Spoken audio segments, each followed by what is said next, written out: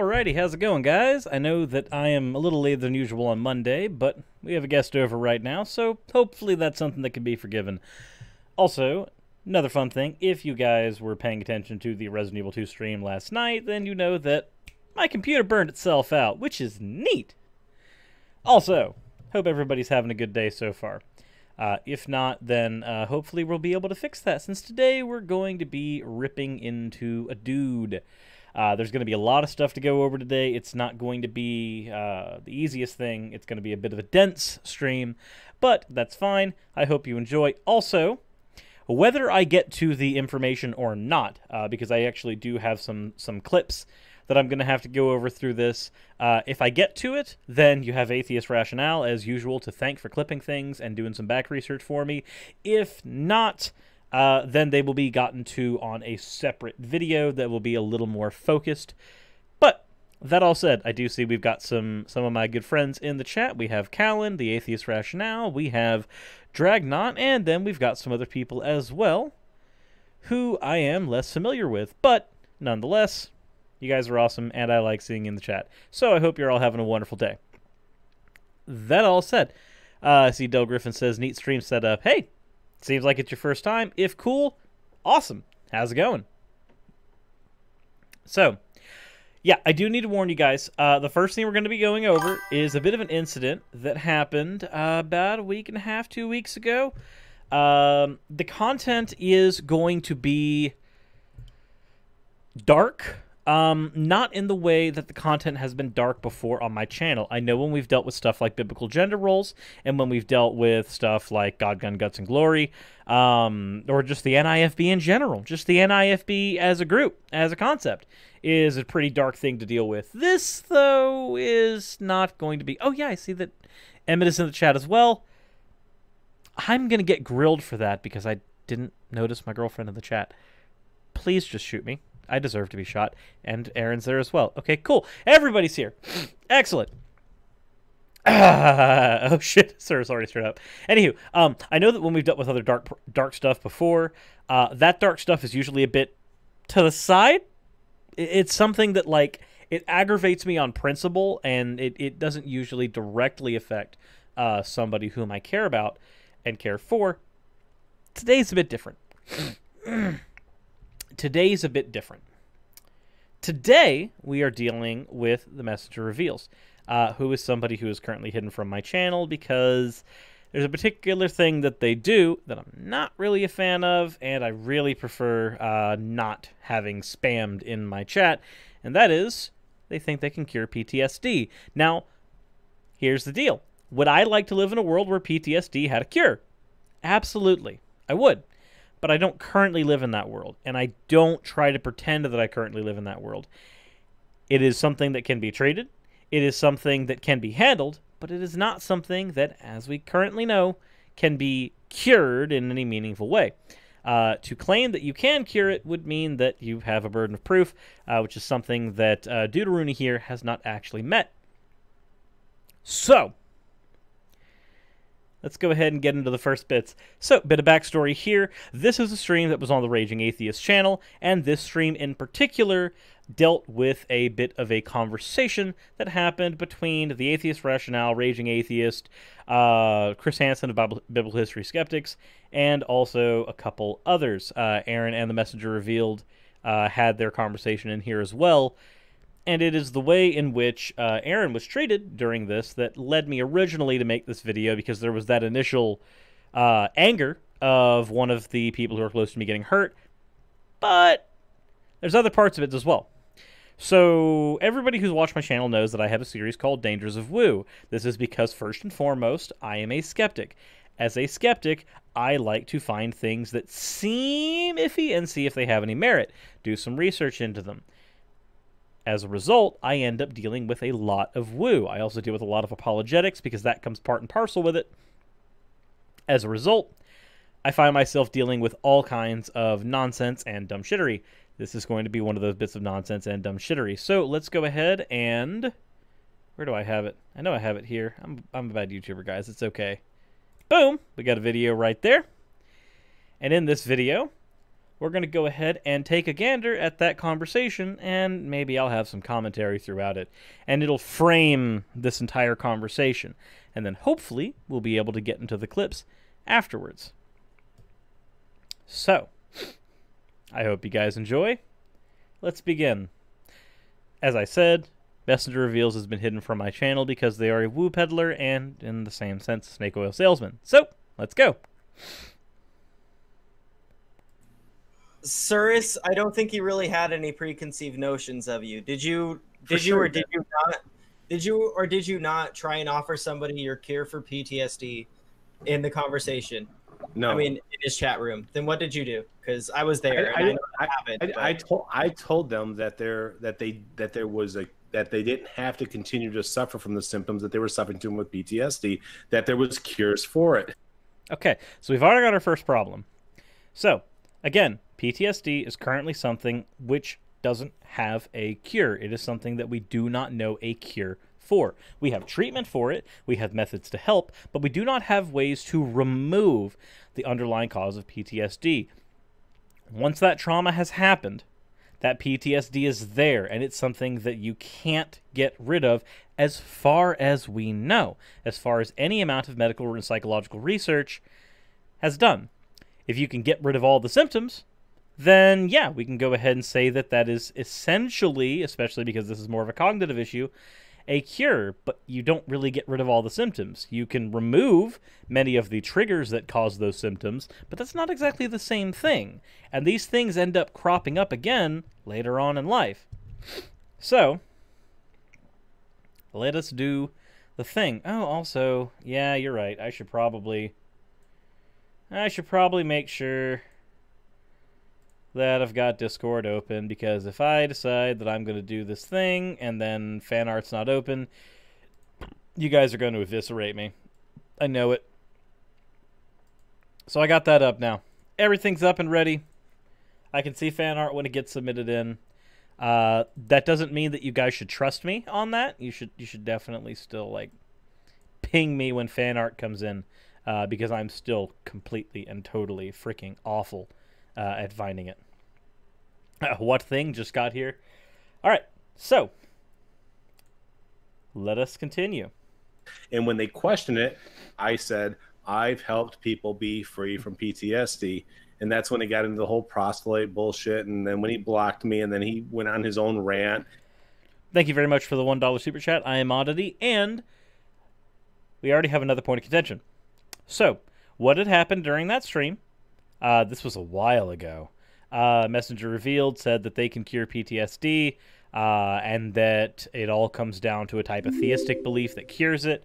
And in which case, we ended up having a short conversation about that, where I said, okay, well, if you think you understand the psychological side of this so well, then please go talk to somebody who's an expert in this. Not expert, but at least more learned in this than I am, and that would be Shannon. Like, when it comes to psychological things, I will usually defer to Shannon, Shannon Q, that is, more often than myself, because they are much more learned here. This is, in fact, what they have a degree in.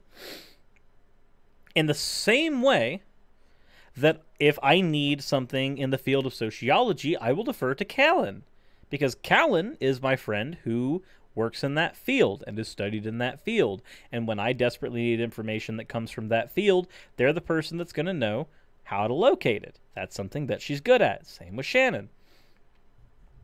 So, I make it a point when I am not an expert to go to somebody who I think is. If I need help on something with philosophy, I'm going to go to my friend Steve. If I need help with something in sociology, I'm going to go to Callan. If I need psychology, I'm going to go to Shannon. If I need help on anything with Aramaic translation, dealing with the Bible, I'm going to go to Dr. Josh at Digital Hammurabi. If I desperately need help on, let's say, a mythicist argument, then I'm probably going to see if that's consistent with what most mythicists do. So I'm going to go to people like GE. Or, on the opposite side, I will go to Chris Hansen. So, basically, I have a series of people who I will defer to when I feel like I do not have expertise in any of these things. As a result, I find myself in a situation where I'm deferring to experts a lot because I'm a freaking dumbass. So, let us continue the video here. And that's what happened there is he blocked you immediately and said he doesn't want snake oil sales. He never said anything about snake oil. That could be true. I may have said something about snake oil salesman. I may have not. I would have to go through the stream myself because my memory is horrible. Many years back, I hit a car with my bicycle. It split into 3, actually, and I slammed headfirst in the concrete. And my memory has been completely defunct ever since. I never got it checked out or anything because I'm a poor boy. I can't afford going to the hospital for things. But my memory is not great. So, it could be the case. If somebody remembers that incident, this was like last year, then, you know, let me know. We can go back and look at the video. I listened to the video. Atheist Rationale. I listened to the video. He said I literally got you guys feeling good about each other, and now we're still feeling good. We're still feeling good. So, Jake3D in the chat did have a question, and I want to answer that because it's very pertinent here. I'm not going to answer a lot of questions in the chat that don't come in Super Chat form, not because I'm money greedy, but we've got 164 people in here. I need some way of making sure that certain things are getting answered. But that all said, Jake3D says, do you think if we could memory edit and remove those memories, it could cure PTSD, or would they still have it, just not remember the cause? So, from what I understand, with PTSD itself, I do believe that once the psychological stuff has happened, it does end up having a biochemical process come out as a result, and that biochemical process repeats in the same way that something like muscle memory does. Please correct me if I'm wrong. This is my understanding of it, very, very lay understanding of it. As a result, if you remove the memories of the trigger, there is a chance that the memories of the trigger are the things that actually allow that trigger to have power, and those are the things that resurface whenever a PTSD episode hits. But we would literally have to try to find it. We don't know enough about how the brain stores memory to do this. But if we could find a way to attack the brain's memory center and remove the specific memory that led to it, I don't know if the brain would still have the same response, because I don't know if the same part of the brain that is responsible for storing the memory is the part of the brain that is responsible for the PTSD response. If it's the same part of the brain, removing that part to get rid of the memory may actually fix the problem. But right now we don't have the tech to do so, and 2, I'm fairly certain they don't come from the same region. So there's a chance that the trigger mechanism would not be removed from the region of the brain that causes the PTSD, with or without the memory. Dragnaut says that it's a signal cascade from different parts. Oh, okay, fair enough. If it's a signal cascade from different parts, then removing the memory probably won't actually fix it. Because if it's a different part of the brain, removing the memory will just remove the why, but all the same feelings will be there. And arguably, that might make it worse. I could be wrong, but I feel like not having access to the memory that caused it can make things worse, because you lose the ability to rationalize yourself out of an episode. You lose the ability for other people to rationalize you out of an episode. So, you know, I think that's how it would work. I could be wrong. I'm not an expert. I would love to see if this is something that we can do in the future, but even then, this gets into a bit of human experimentation part, so you're going to have to get consent from individuals in doing so, and the stuff that they're going to have to consent to is possibly permanently damaging parts of their brain, especially their memories, which arguably is the thing that makes you you. This is a very dangerous area to meddle in. So, who knows? So that would be an anxiety attack without knowing what caused it. More accurately, it would probably trigger fight or flight syndrome. Fair, but I do think that PTSD gets linked with anxiety pretty well. But I think in some episodes of PTSD, the symptoms manifest a little bit differently. But on specifics, I would have to go. I see a Zarok Chaos did something, but I know not what it is. Anywho, so that's an interesting thought, Jake, and I would like to see a day where we can actually try to put that into effect to see what happens. Again, the ethics of it confuse and scare me a little bit, but maybe we'll have an answer to that in the near future. Who knows? He's misrepresenting. Atheist rationale just misremembers, which I completely understand. Hey, Raging, All my good work for not. Hey, Raging, don't blame them. I pulled the pin and threw the grenade. Yeah, hey, John, I have not mistaken that fact. I will hold you accountable. Oh, I see. Here's my own. I see. Zarok Chaos is notifying me that I finally fixed Streamlabs, and he can send money through. So one, thank you for the $10. Two, yeah, no, I was unaware for a long time as to the fact that my Streamlabs is broken. Only thing, man. If people are already getting evidence-based treatment and they refuse you, you shouldn't keep pushing them. I didn't push them. They were victimizing themselves, and they were falling into a victim mentality. Yeah, you don't. Let me finish. You can see that Aaron's already getting a little upset there. We have $5 from Sysrenka. It's like with Alzheimer's, the memories are affected, but the emotions are not. It's why they're still angry after forgetting the episode. Fair. It's also probably one of the reasons why Alzheimer's patients, when they are in an episode where they have forgotten who you are, there's still a feeling of familiarity in some cases. I know that it's not terribly consistent. There's sometimes where it goes completely out of the loop and they think you're a total stranger. So different areas of the brain doing different wacky things. I know it's really insensitive to label Alzheimer's as wacky. I literally had an uncle that had it, and it was through that and amongst other things that he took his life. So not wacky. That's an insensitive way to go about it, but still. Hello. Hey. I see that you have decided to join. Hello. How are you?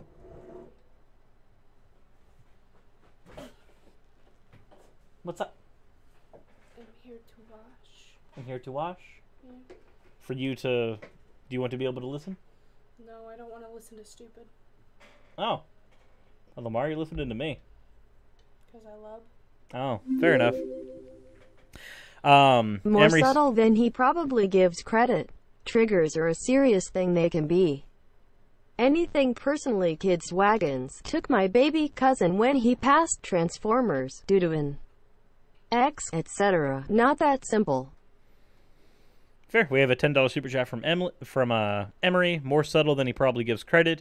Triggers are a serious thing, and they can be anything personally. Kids wagons. Maybe it to pass. Transformers. It's not that simple. Yeah, fair. The brain is a complex and very, very dangerous thing, honestly. Getting evidence-based treatment, that's perfectly fine. Because more often than not, evidence-based, no, if they're getting sit there in the basement, either listen, all of your symptoms or reduces them. Listen. If people are getting evidence-based treatment that is not working, it's not fucking working. Okay, so first thing, we have a $3.49 super chat. That's an odd number from Gaelic Knox saying, "Hi, Raz. Hello. You sound very down. I'm tired. Been up a long time. Maybe you should go lay down." No. No? No, I refuse. While Aaron is the stress. Fair enough. Okay, so the thing that was said right here was that if evidence-based treatment isn't working, then he needs to do his shtick, apparently, which is not evidence-based because there obviously has to be a juxtaposition here. Also, Aaron specifically says, "Send me Panda." I just got comfy. Aaron! Hope you realize I'm kidnapping you to cuddles. All right, and I'm getting evidence-based treatment. It takes different time periods for everybody. And guess what? What I'm offering, Aaron, is I said that I offer something better than the treatment that's offered in mainstream psychology and clinical counseling. Okay, so what we have here is a claim. What I'm offering is better than the mainstream treatment, which is the evidence-based treatment. He's offering something that is better than something that has shown results. Are they perfect results? No. This is a field that is not perfectly well understood. We are still working on it.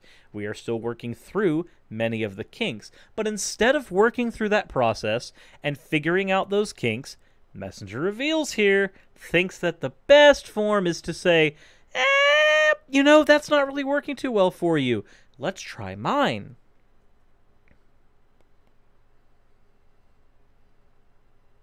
No. That's all I said. If I didn't have my avatar You can't say that until you have some evidence to back it up. I don't have to have evidence.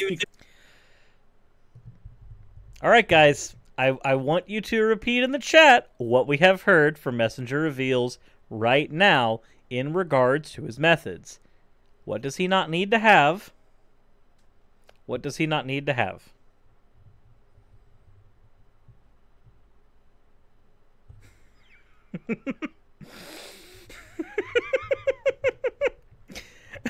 Everybody heard it, I'm sure.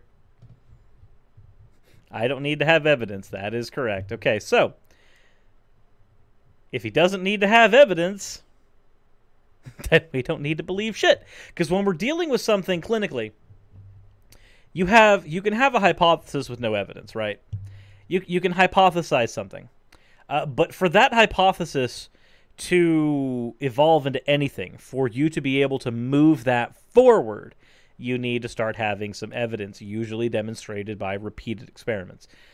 That's the only way. And the hypothesis itself doesn't really go away. It never graduates to anything. It just becomes a working cog in what then becomes a theory. So, for instance, the theory of psychology would then include your hypothesis in its body of facts. But without the evidence, your hypothesis can never do that. It can never integrate into a larger theory. It just sits there as what is really no better than an assertion. So that's really awkward. Don't be such an asshole skeptic, guys. And yeah, no, the other thing is that when you have a hypothesis, the most important part of a hypothesis, seriously, the most important part of it is the null hypothesis. If you have your theory, you have your thesis, you need to have the thing that is antithetical. You need to have the anti. Because if you say a hypothesis, you must be able to go, and it will be wrong if, like, hypothesis A can be proven wrong if scenario B, C, D, etc.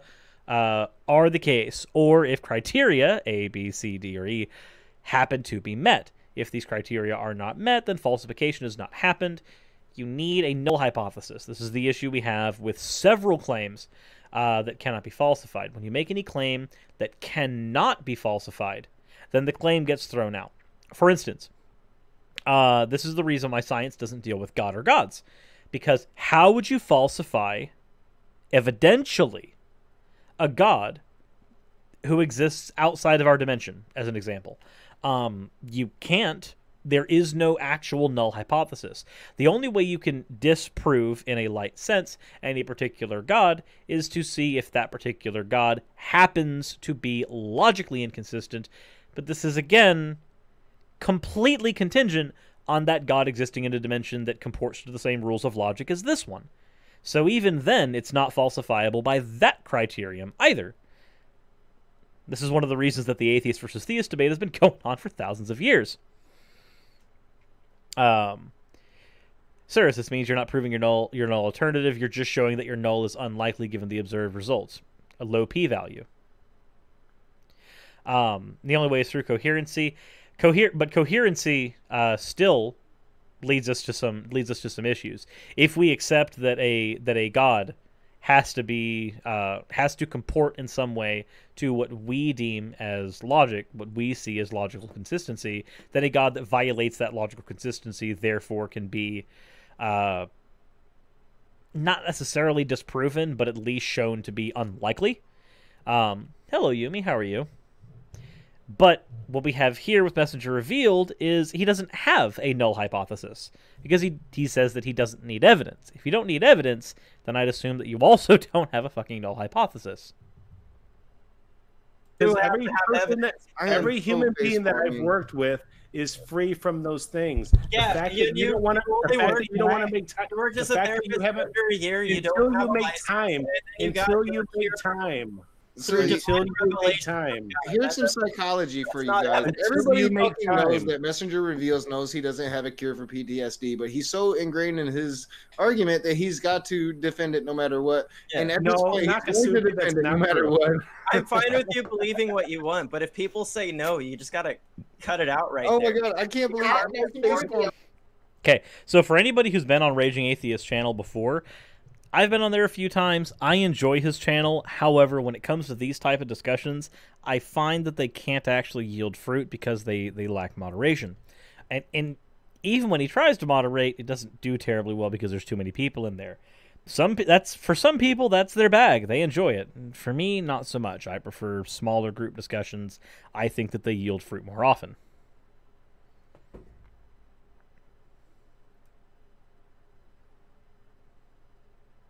I'm not talking about people saying that yes or no, I'm willing to do it. I'm talking about people saying that it's impossible that it exists. It's just ignorance because people are not curious about what they believe.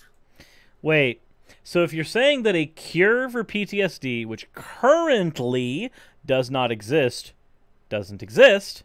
Hold on, let me make sure. Yes or no, I'm willing to do it. I'm talking about people saying that it's impossible that it exists. Okay, saying that it's impossible for something to exist would be an ignorant claim, yes.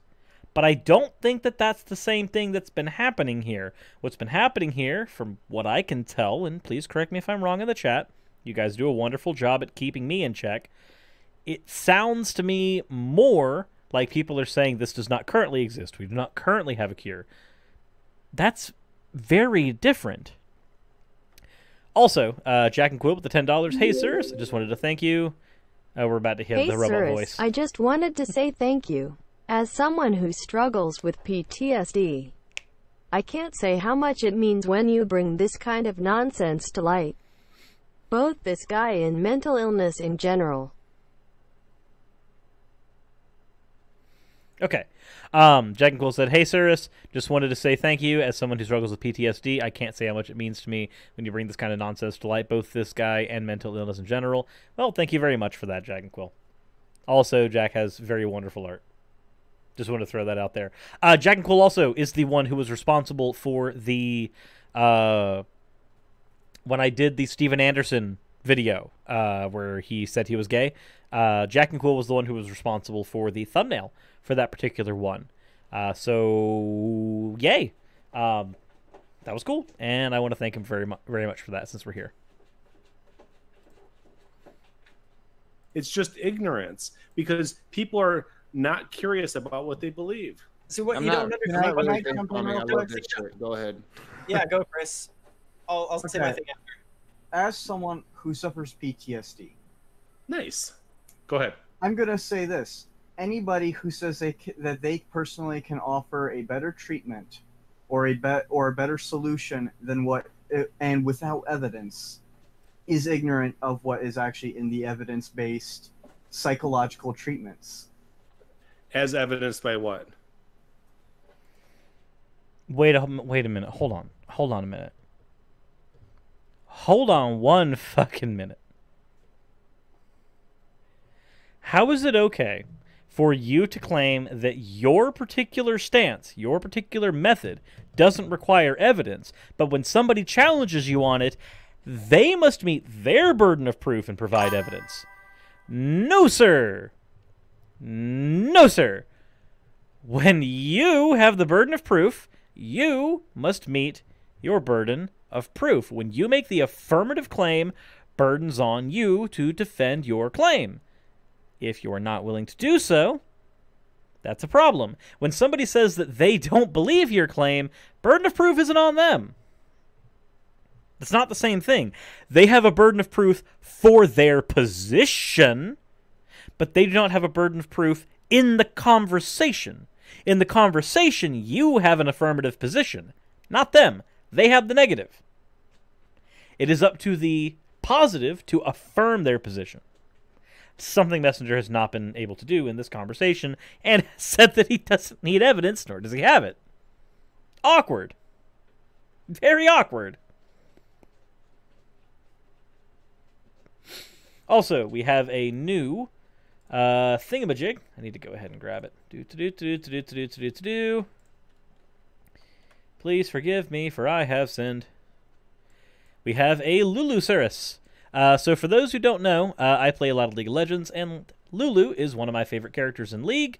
So now we have Lulu Cirrus. Possibly one of the most terrifying things to think about if you know anything about Lulu. That is actually a very terrifying thought. Just imagine if me, when frustrated with somebody, could turn them into a squirrel. We would not be living in a good world anymore. Oh, we really wouldn't.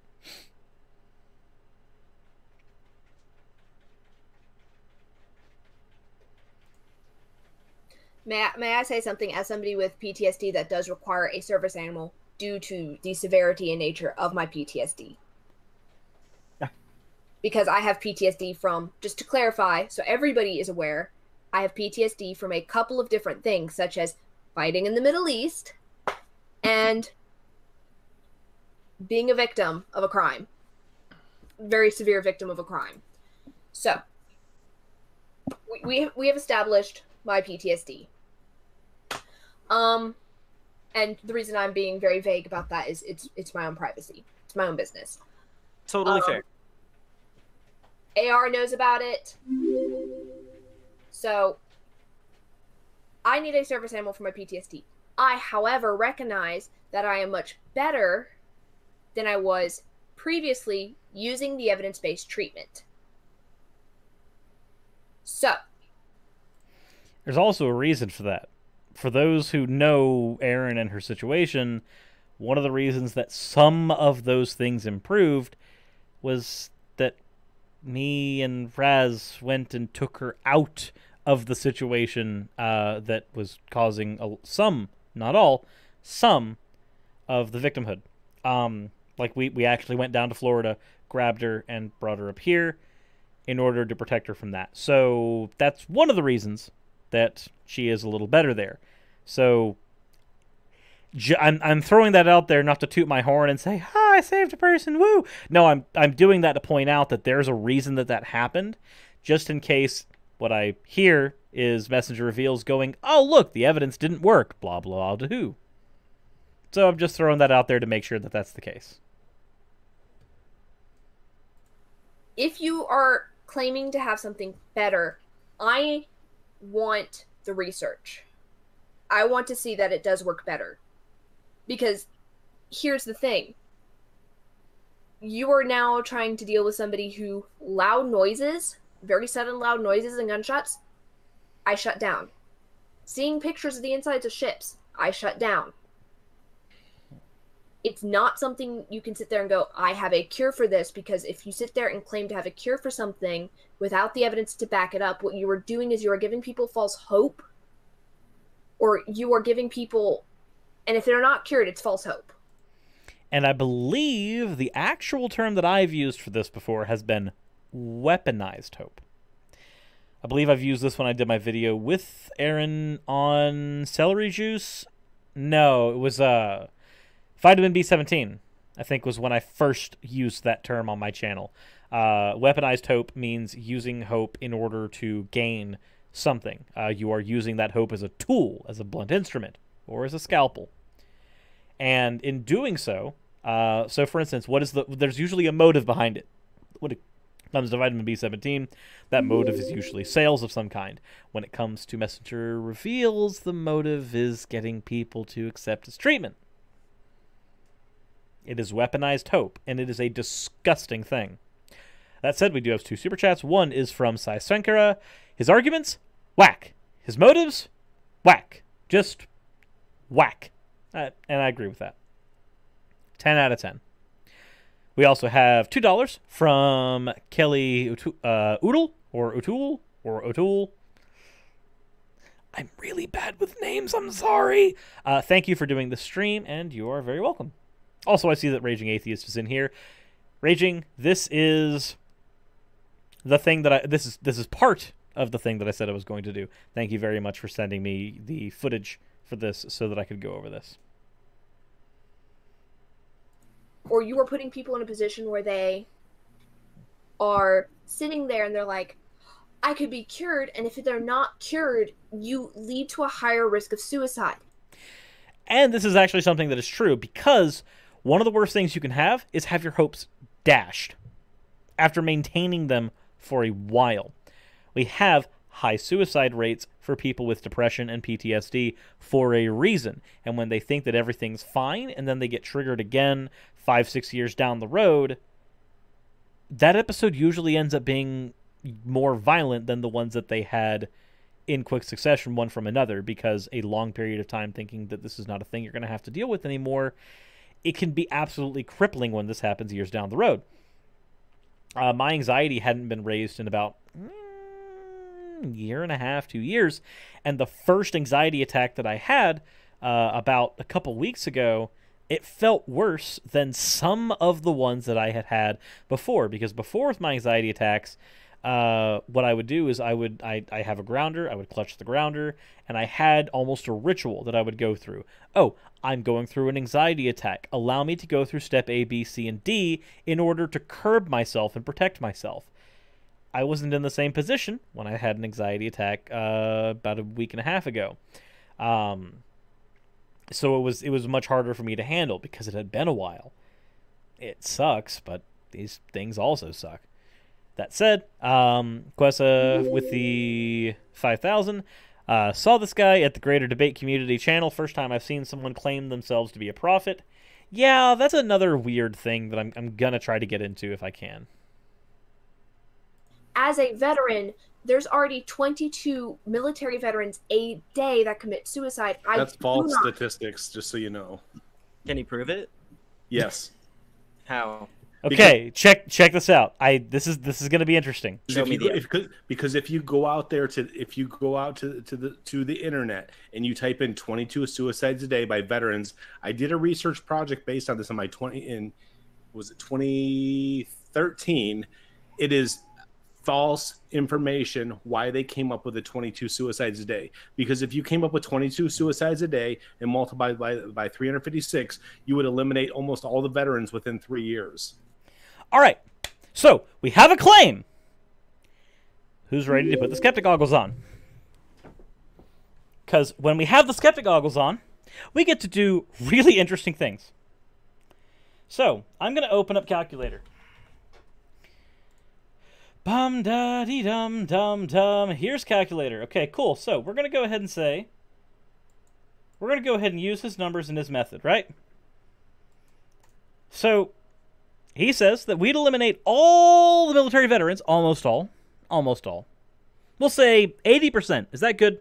This number must equal about 80%. You know what? 60%. This number must equate to at least 60%, just a little more than half of the military veterans in the United States, in order to get us to the number that we need for his claim to work, right? We're being really fucking liberal with these numbers. We're being really, really gracious. So, 3 years is his claim. So we're going to multiply that 22 by 356. 7,832 people would be dead by the end of year 1. Multiply that by 3. 23,000 people. You know what? Fuck it. 24,000. We'll round it up. We'll be really gracious. 25,000 people would be dead in 3 years under the statistics of 22 deaths a day. Now, let's do another thing. We're going to do how many military vets in the United States. So, would you like to tell me how many times the number 24,000? Remember, we need 60%. We need 60%. Because that is at least most, right? 51%. We'll just do 1% over. If this number is 1% over 50, we've technically hit most military veterans are dead. Because we're over half. 51% is a bigger number. Bigger than 49. Let's go with that. All right.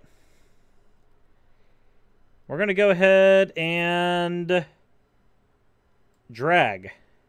Drag. Drag. Holy shit, that's a big number. That's a big number. 18.2 million.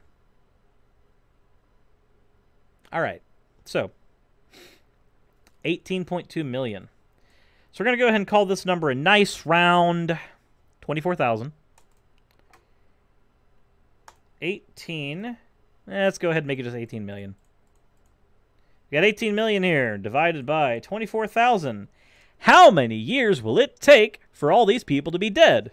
He said 3. Math says 750.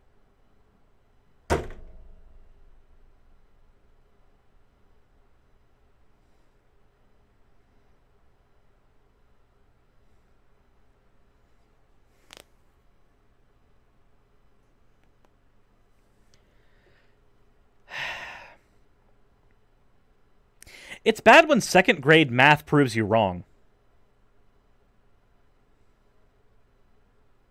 It's bad that second grade math proves you wrong.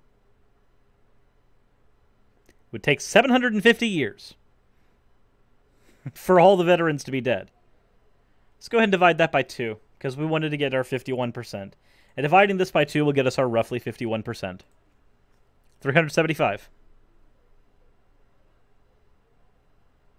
How many years did he say? 3? Minus 3. 372. For the most liberal, generous estimate of 51%. For that estimate, for most military veterans to be dead by suicide. We need at least 372 years. And this is with the most gracious use of numbers. We've done everything to put the argument in his favor. Every single thing. And no, Oz, it does not take into account that veteran numbers increase year to year.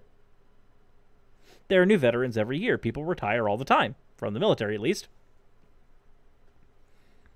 Huh.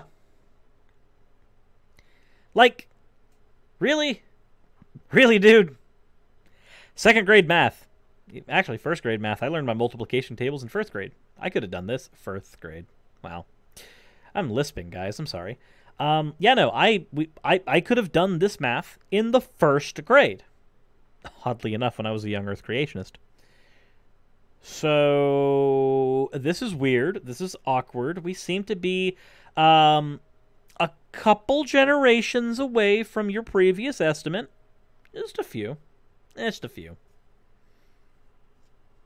So, yeah.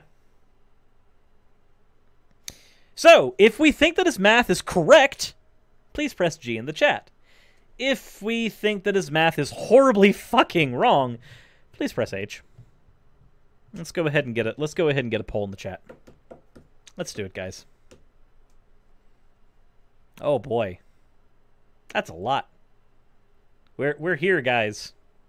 We're in very H territory. Very, very H.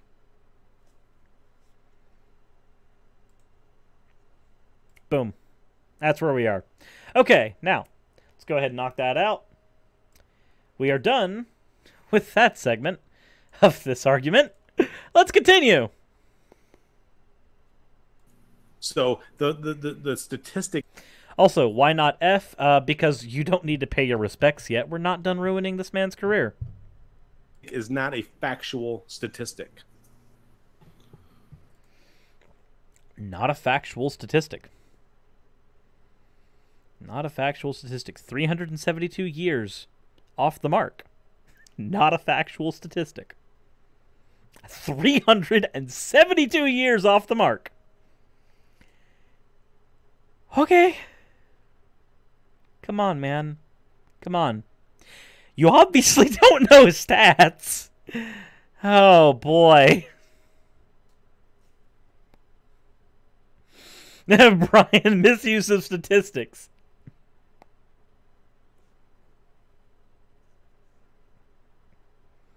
If it's not a factual statistic, then it's wrong. Yeah, no, a statistic doesn't exist without a base of facts. It's like, that's not a factual scientific theory. I mean, you're right in that the theory isn't a fact. The theory's actually a model with a bunch of facts.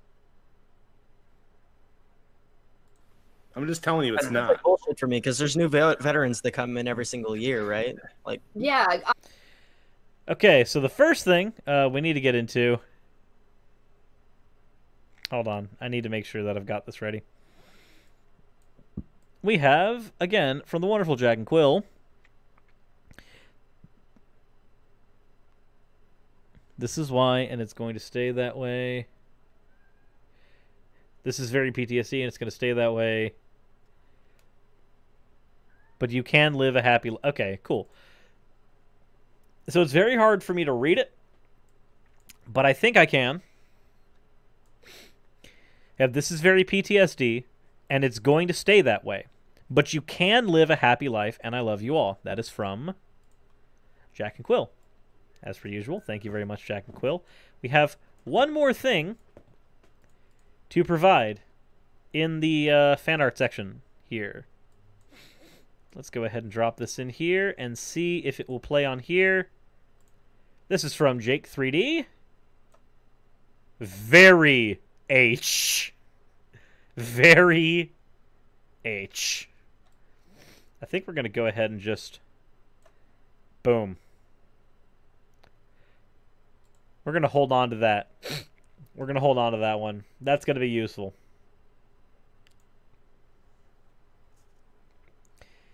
Kitty is good, Kitty. Hey, Cyrus, you messed up with your math earlier. It would actually take 1,120 years. Oh, so he's even more wrong. Great. But thank you for correcting me. No, there's not new veterans in because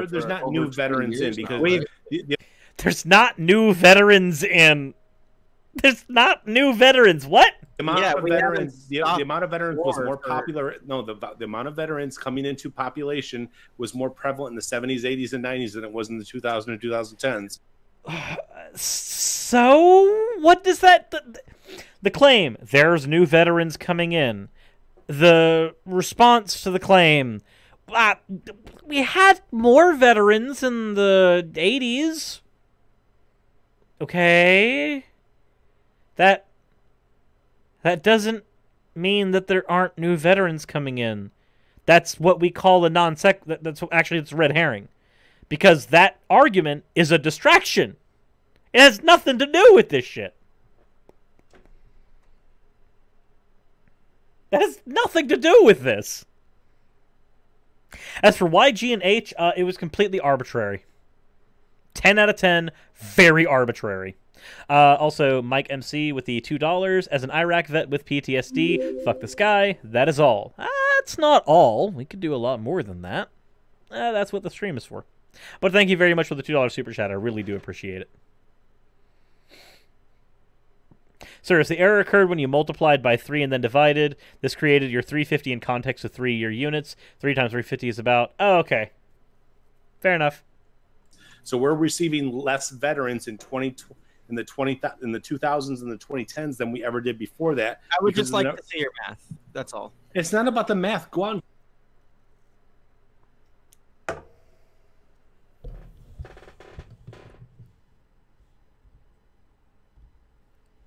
He's precious, ain't he?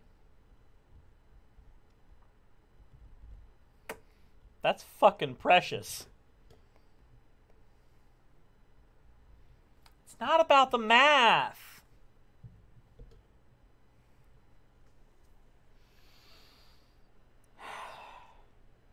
Bitch, the math is the only thing that matters! Oh my god!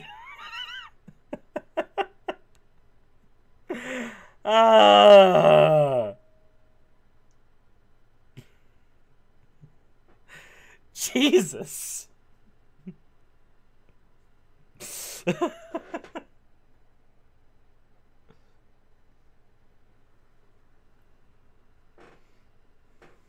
Do your research. I'm telling you, it's there. Do your research. I'm telling you it's there. It's not about the math. The math just proves I'm wrong. Yeah, and I really need to get you on a as the one-on-one person making the claim, you need to provide the No. She made the assertion that 22 military veterans are committing suicide a day, and I said it's I'm not about to pull correct. up the Veteran Affairs suicide. See, she can pull up evidence, but you're not pulling up anything. Yeah, you give me the VA's website, which is the .gov website, and I'll subscribe to it. Give me a .gov website from the VA. Even if that's the case, you know, here.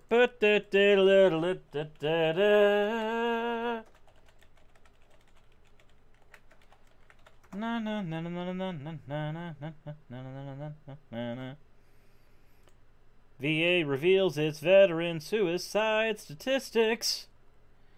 An average of 20 veterans die every day by suicide. That's fucking awkward. In both reports, the VA said an average of 20 veterans succumb to suicide every day. In the newest version, VA is more specific. The report shows 20.6 suicides a day. Of those, 16.6 were veterans and 3.8 were active duty service members, guardsmen, and reservists. This amounts to 6,132 veterans. The VA's 2012 report states 22 veterans succumb to suicide every day. A number that is still often cited incorrectly. The number also included active duty troops, guard, and reserve. Okay, cool. So the number's 60. The number technically, I guess, would be closer to 16 or 17 than 22. Congratulations, you have 5 less deaths a day. That's still a lot of fucking suicides. That is plenty of suicides to be alarmed over. Hell, 1 is a problem. Just 1 suicide is an issue. If just 1 is one we can handle and deal with and actually maybe prevent, then that's an issue. But that's a number in the thousands either way. Jesus! VA, and I'll subscribe to it because everything you're going to pull up is not .gov, which is the VA.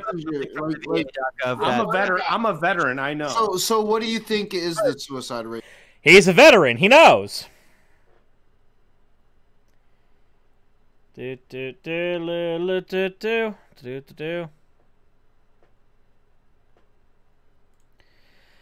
Allow me to do 3 seconds of research, something this guy couldn't be fucking worried to do at all. To view and download the updated report below. Okay. So we have here the updated report.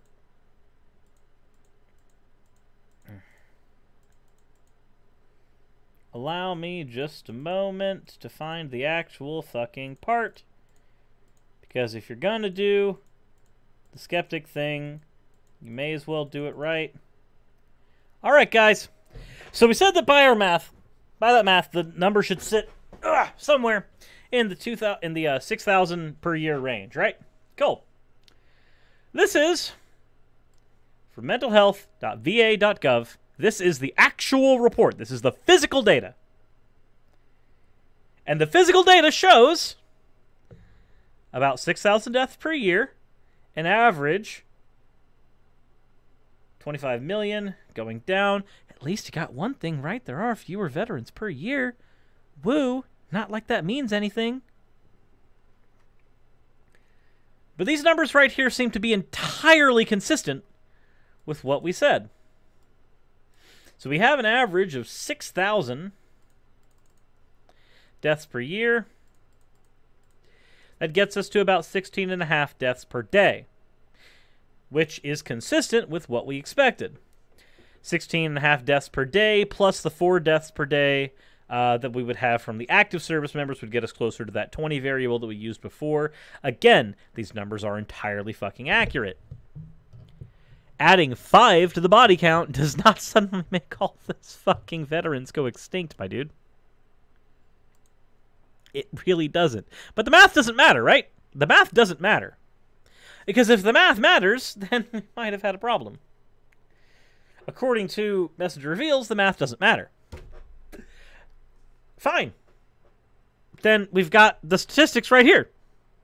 We have them. We have the numbers. They're right here from the website that he specifically requested, from the source that he said he needed. It is right here. Literally, right in front of my face, 2 seconds of time. A thing that he claims he's researched and done an entire report on is something that was literally a Google search away. And it took no time. I did it while chatting with you guys. Oh my god. Dude. You're so bad at this. You are so atrociously bad at this. How do you get so bad at doing reports that you claim to have done a report and all the numbers from a Google search from the source you required refute your conclusions on the report? How? How do you get yourself into a situation where it takes a 3-second Google search to disprove what you're saying, and you're claiming that you have a report, and that's the thing that makes you well worth your time? That's the thing that means we should be respecting you. Jake says, okay, statistics and math, but show me evidence. Bruh, this is at least the evidence that he's wrong. This is at least the evidence that he either hasn't done a fucking report, or the report that he did was bollocks. Also, thank you very much for the second $2 donations with the exact same statement, Jake. It just posted twice. That's weird. Let's continue. We have so many more wonderful avenues to walk down. Messenger. Because, I mean, this war in Iraq was horrible, and we do have, like, very serious documented cases of very serious PTSD from this war. So let's talk about PTSD, and let's talk about the severity of PTSD. Let's not talk about a false statistic like 22 persons.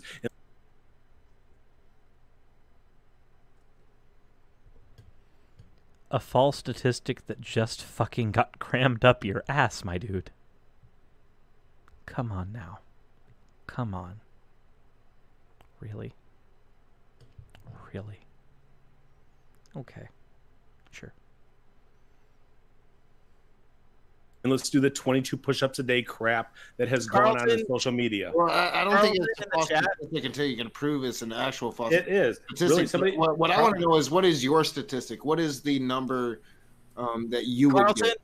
Carlton in the chat actually put up a va.gov report that says not 22, 20. Oh, look, somebody else did the math too. Somebody else found the same shit I did. It took them about as long. It's almost like anybody can do this shit. Veterans commit suicide a day, which I'm pretty sure would still, like, work with your math or whatever. It is not even 20. I'm telling you, it's not 20. We just posted a .gov website. You told us 30 seconds ago that you would take it if it was from a .gov website, and this is from a .gov website. So now you're backtracking on us because I'm not backtracking. But yes, you are. They provided the. Remember how we talked about the null hypothesis earlier and why it's important? Okay, let's go ahead and create something real quick. Let's do a thought experiment, because I love when situations like this happen because they make wonderful teaching tools. All right, so we're going to go ahead and say that this ocarina right here, this guy, this guy right here, this is my hypothesis, right? To destroy this hypothesis, I need a null hypothesis. If the null hypothesis is met, the ocarina is destroyed. I'm not going to actually break this thing. I like this guy, even though I'm horrible at fucking playing it. But, so, to falsify this, I need a null hypothesis. If you can provide me a statistic that is from a .gov website, the VA website specifically, then my claim that the numbers are wrong would be falsified, and the ocarina must be destroyed. Let's go ahead and say that the null hypothesis is Plushysaurus. Okay? This is my assertion. This is my hypothesis. This is my null hypothesis. In a world where the null hypothesis is true, the hypothesis must be dropped or modified.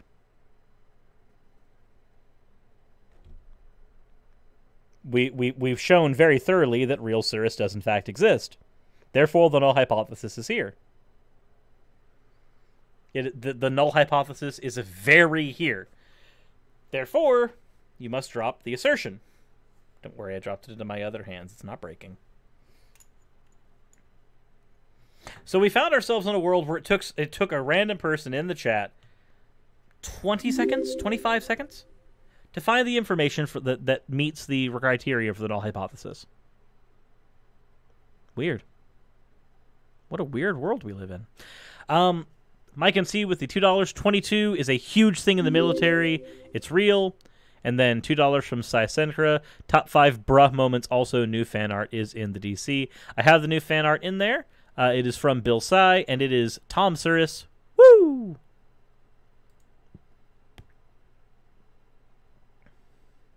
We only have evidence for the alternative or retain the null. Well, yeah, and evidence, and we happen to have real Cirrus right here, so we retain this null. We retain it.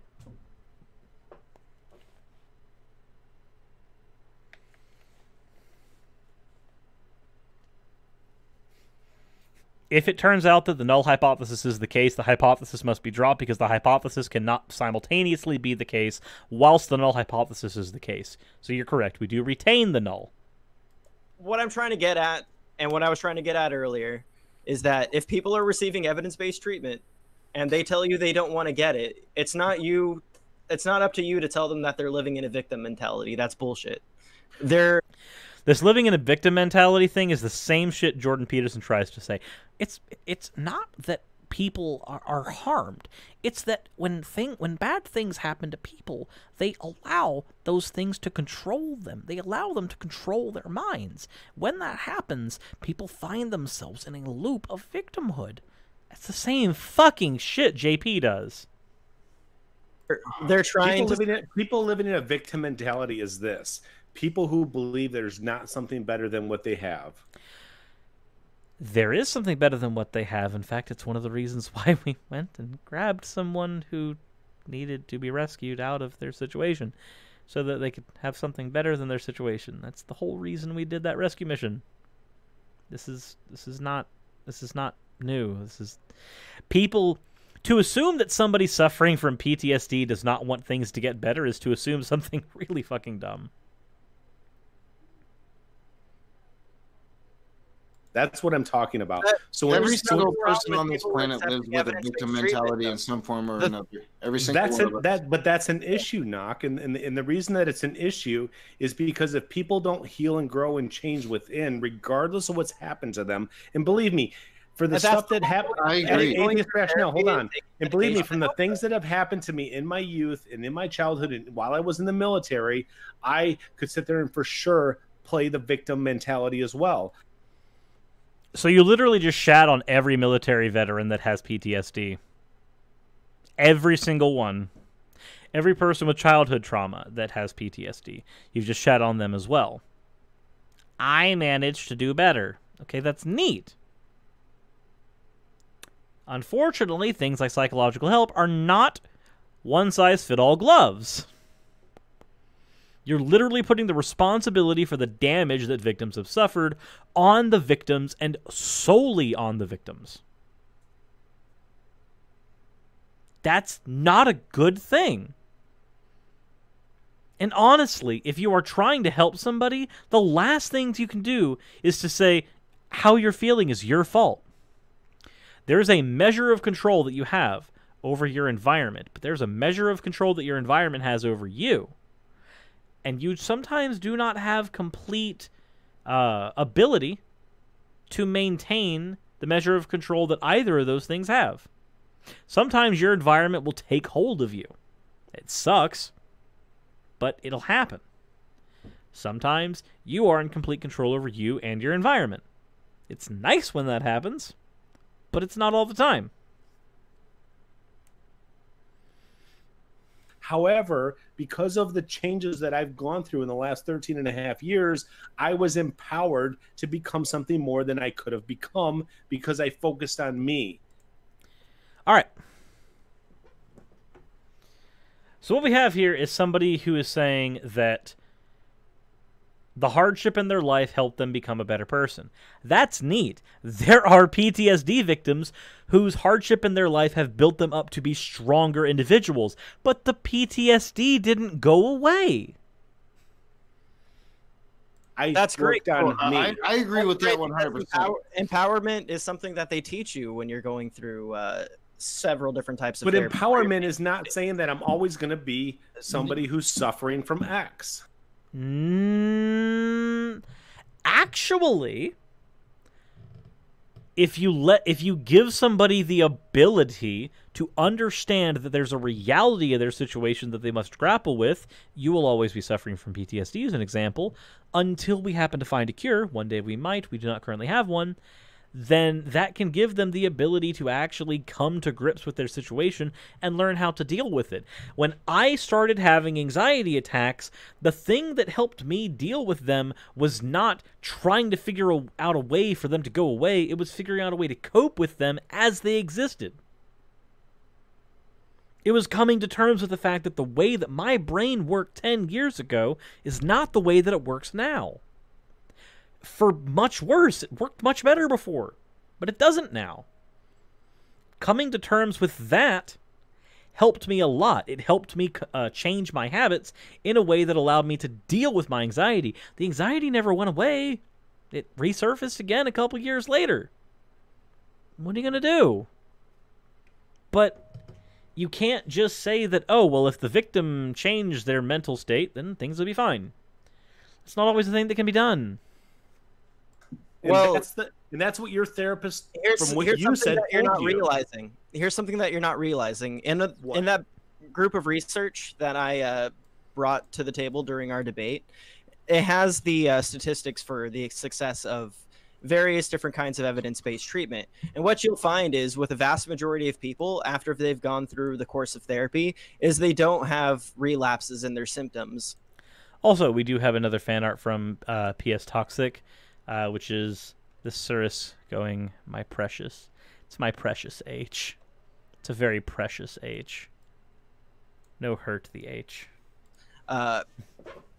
Or their symptoms are reduced to such an amount that they can live perfectly normal lives, and their PTSD doesn't affect them to such a severe degree. Now, of course, I'm not finished. Of course, there's going to be outliers, like some people like Aaron. AR with the fucking clap. Their service animal to help them throughout the day, and I don't see I don't see anything wrong with that. There's not a whole lot of research on service animals, even though they're being employed more. Whoo, we got a claim again.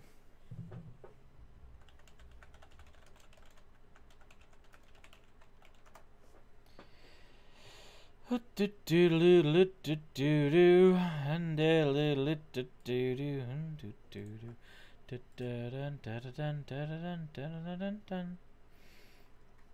not a whole lot of research with service animals. All right, animal-assisted therapy research and findings from UCLAHealth.org. He accepts orgs.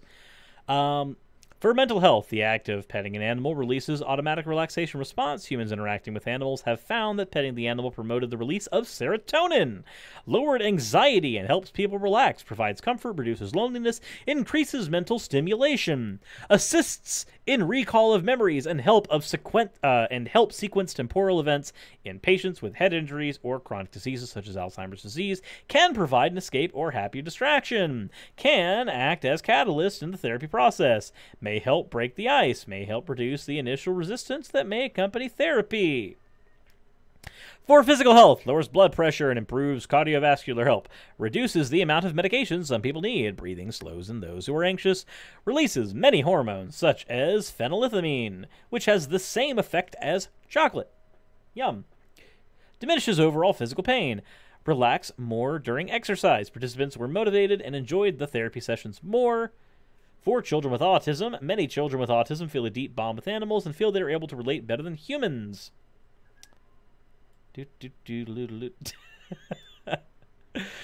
from Sai Strenka for $2. Boy, Johnny, your mom lets you have 2 claims. Oh boy.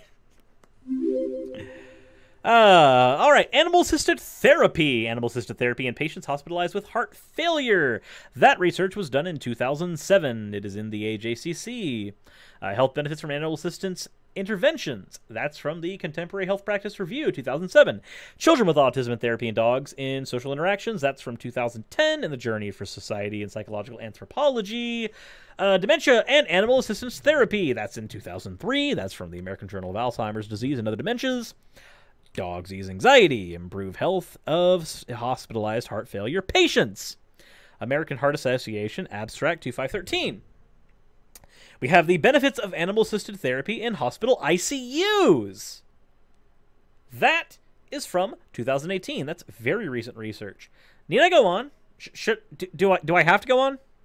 Like, I recognize that some of the stuff isn't necessarily straight with service animals. This is all animal-assisted therapy. A lot of this has to deal with mental therapy, which is what we're fucking talking about. Is this... Do I need to go on at this point? Because, like... I feel like I should.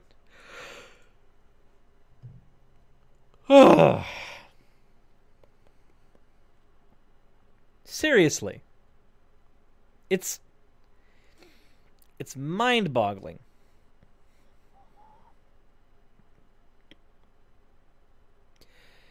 I'm also doing a little bit of research into... Okay, so this is the ADA's stuff there. You know. Point in case. Point in case. Or case in point, rather. There is plenty of evidence to suggest that service animals in just the emotional health capacity. This is untrained animals. This is just a pet, basically. Help and therapy. Just that. But we can train animals to do more. We can train a service animal to notify an individual when you have a panic attack, when you faint. We can train a service animal to catch you if you were to fall from an episode of POTS. We can train a service animal to notify people around you.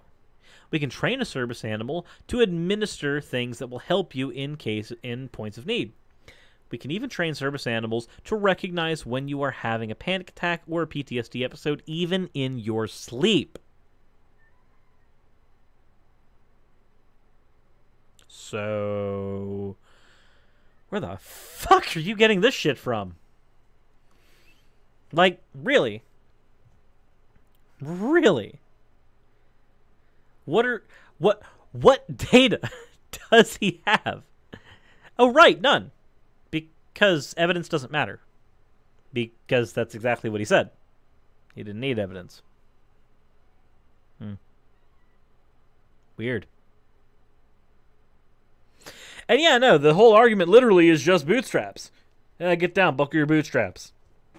Your PTSD will go away if you buckle your bootstraps. This is the stupidest fucking thing. It's literally just conservatism 101. That's it. That's all it is. That's all it is.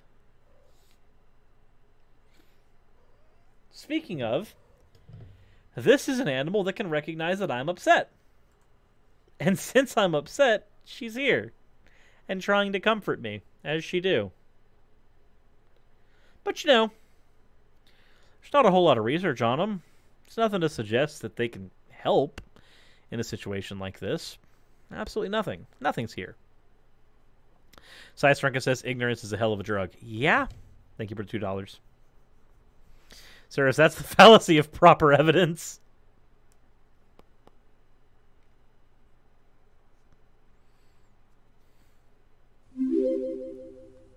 Oh, boy. Or in clinical counseling than ever before. But there's not even full research on We're not talking. We're not talking.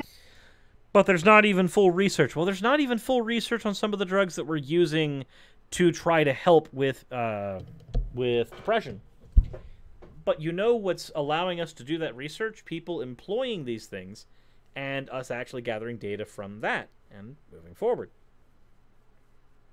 Thank you, Yumi. You're helpful.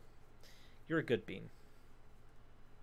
Have a service animal, because I have to have a service animal, not even just for my PTSD, for my POTS, but are we going to sit there and say that it's No, I'm just saying, I'm just telling you that there's not research to support the efficacy of it, even if there's not research to support the efficacy of a thing that actually fucking works.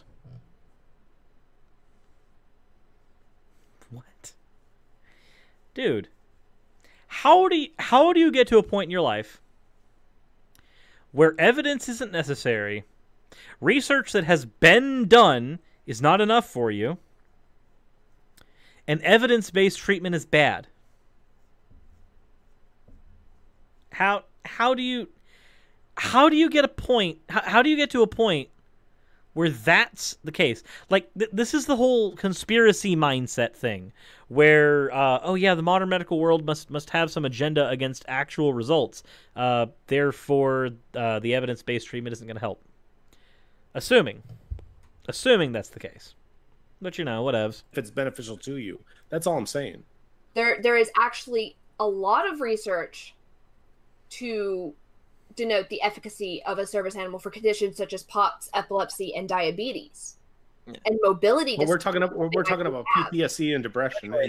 Yeah, she said to denote the efficacy of a service animal for conditions such as POTS, epilepsy, and diabetes. Okay, she did. And mobility. But we're talking about PTSD and depression.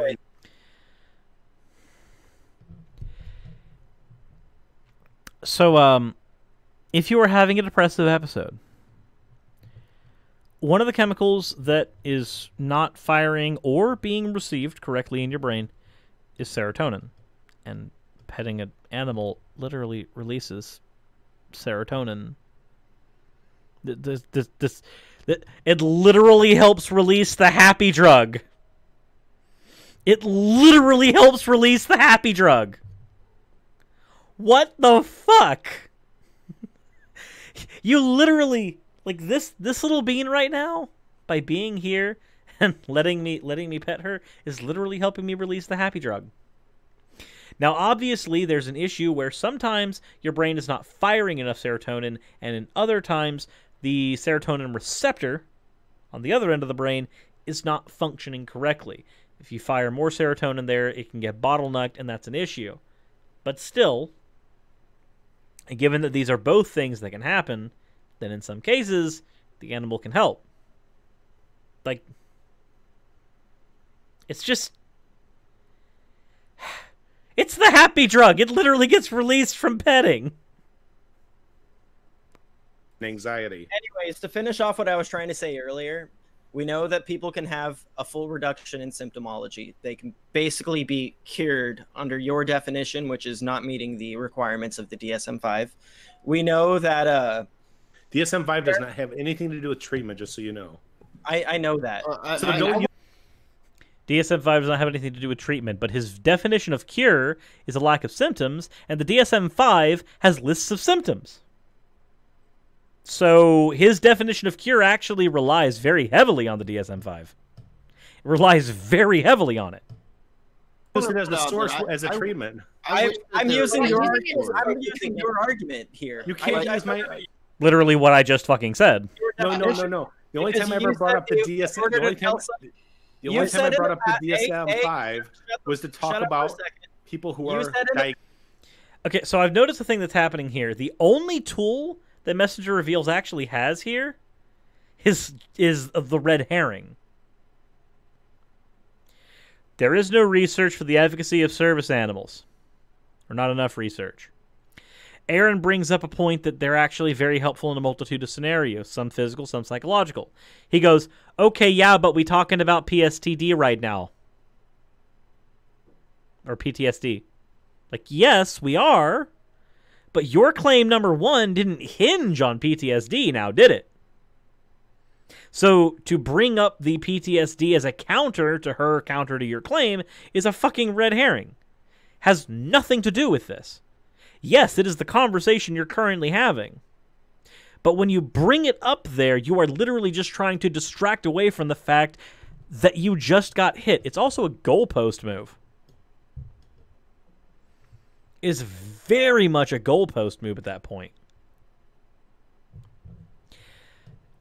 And on top of that, we have it happening here again, where he says the DSM has nothing to do with cure, but his definition of cure is no symptoms. Then the DSM has everything to do with cure at that point. Even though his definition of cure doesn't function, his definition of cure requires the DSM because it has the list of symptoms that we would go through. But you know, he doesn't need evidence though, right? Right? He doesn't need evidence. You said in the past that in order to tell if somebody is cured from PTSD, all they have to do is not meet the requirements of the DSM-5 diagnosis anymore. Correct. He knows he's doing it. He knows it. He knows that's what he's doing. Okay, perfect. Now we're on the same page because that's what I was just explaining. I don't know why you're rebuting that. Because you were using it as a form of how it's assessed for how people are cured from it, which is assessment.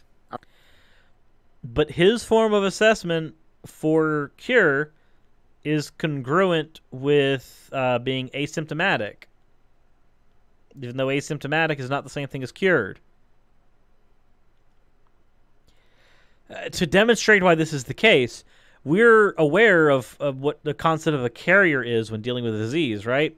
A carrier does not have to show symptoms. A carrier could be not suffering from the thing at all, but still, in fact, have the disease. Works the same here. Asymptomatic is not the same thing as cured. It's still there. I said under your definition of the word cure. Now you're putting words in my mouth, man. Come on. You're better than this. No, it's not about me and the cure. It's basically saying because you're talking about a difference between remission and being cured. I said under your definition of the word cure. We really needed you here, Messenger. Earlier my definition of the word cure is this: those who no longer meet symptomology and no longer are triggered by the things that they once were.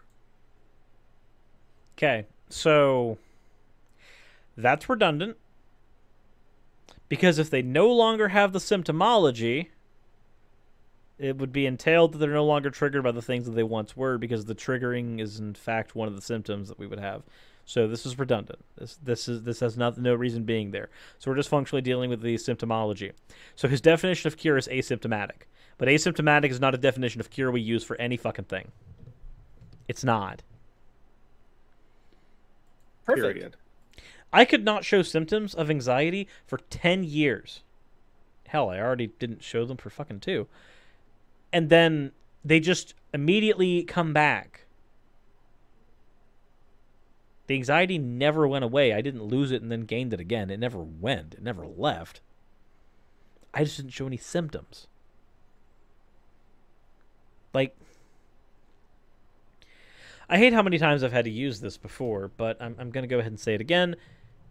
In a situation like this, I can only say that this is really simple for everybody but him.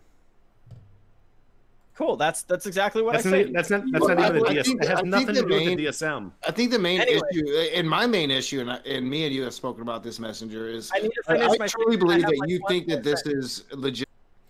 Oz says, I'm testing something. You owe me $2. What are you testing, Oz?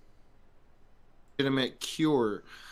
So do put in the peer review research, prove that this is a cure so everybody can benefit from it. Like I said, the girl I've spoken of many times, one of the great loves of my life, she has PTSD. I would fucking love for her to be cured. Maybe then we could actually be happy together, but she's so fucking fragile and her last marriage just ruined her so much that we can't even have a chance of being together. I would love for that to happen.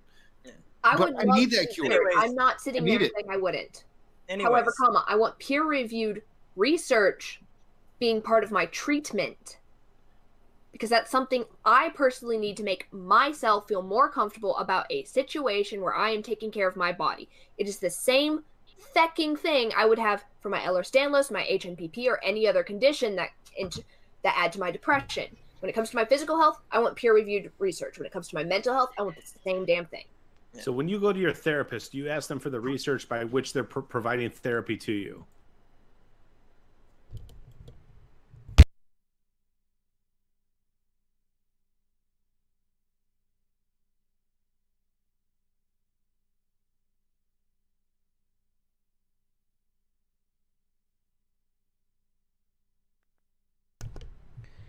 I'm sorry if you guys heard really loud noise when I did that, but I wanted you guys to at least in some way, shape, or form feel the same pain that I felt right there.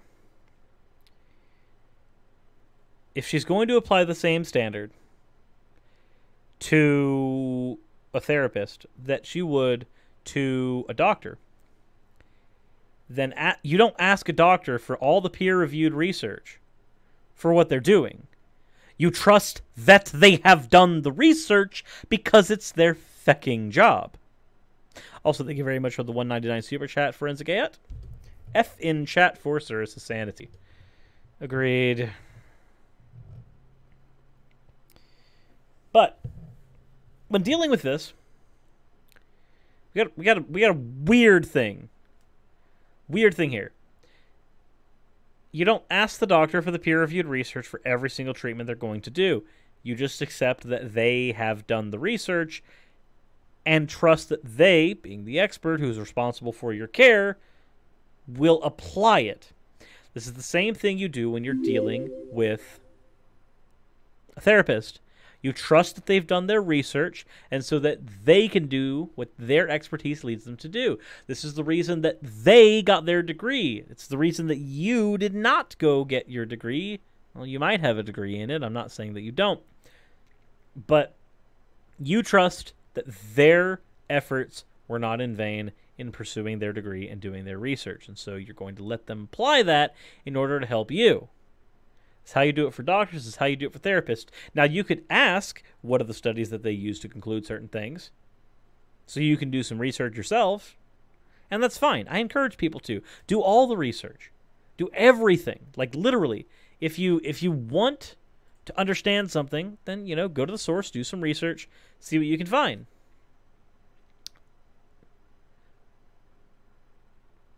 But here he's asking her to not apply the same standard, but to apply a different standard. But he makes it sound like it's the same. But we all know that's not the case. Yes, I actually do. And what specific therapy did they sit there and hold to as far as their treatment methodology for you? They go by cognitive behavioral therapy. Okay, almost everything in postmodern therapy is assigned to cognitive behavior therapy, no different than what I offer. Well, the fact that the terminology is consistent between the two is not the same thing as the actual effects being the same. Also, Jake 3D in the chat says their degree and accreditation license is the proof. In many cases, yes. Unless, of course, you're somebody like Georgia from fucking AIG. It's completely different than what you offer. It isn't completely different. It is completely different. The fact that you're using the same... So the fact that you use the same fancy words, if I'm going to go ahead and go Southern here for a second, y'all are both using the same fancy words, but y'all are meaning something completely different. What we see here is that the same terminology is being used, but its usage isn't exactly ubiquitous amongst the two disciplines. In the one discipline, we have Messenger Reveals, who I can only assume, from the research that I've done on the guy, that he's offering something that's very theistic, and therefore not something that will really actually help all that much. And what Aaron is talking about is something that's medical and psychological, and again, very different. But whatevs. Cognitive behavioral therapy. Okay, They're desensitizing me to the triggers so that I am no longer set off to a position where I am flashing back and incapable of being able to pull myself out of these flashbacks and am in dangerous situations. And in which methods are they using desensitization? Are they using it on a cognitive level, or are they using it on an experiential level where they're doing the exposure therapy? See, here's an interesting thing. That's my business. I can tell you they are desensitizing me. I don't want to go into the rest of it because here's the thing. That leads you into knowing what the full extent of my trauma is. So let me tell you from my perspective, atheist rationale. Let me speak to Aaron real quick. That's irrelevant. Let's Aaron, not delve into personal issues. That's all I ask Messenger. I'm not gonna speak to her about personal stuff. All right. So, but you just asked for it. When I talk to people, atheist rationale. When I speak to anybody, when I talk to them one-on-one about empowerment and growth and healing and managing emotions, I don't need to know the history. I don't need to know the details.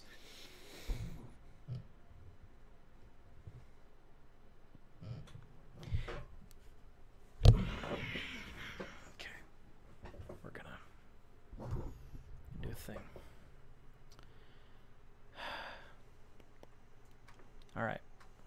Okay. So, my dude, did you just say that in therapy, you don't need to know the things that led to your client requiring therapy? You don't need to understand the things that your individual client suffered that led them to require your therapy. That's your claim? That's your fucking claim? Okay. Tata Philosophy with $2. He sounds like the worst self-help book ever. He feels like the worst self-help book ever. Jake 3D, you got cancer, doesn't matter if it's brain or toe, you just need Jesus. Yeah, no, we just need to know that you got a problem. We'll fix it with the Jeebus. Oh, boy.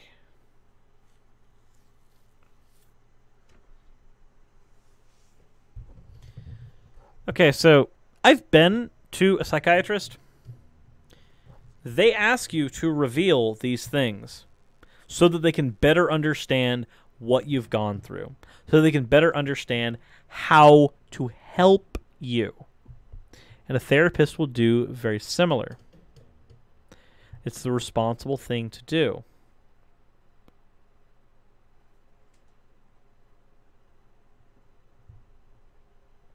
They're not going to say that you must tell them, but it really does help.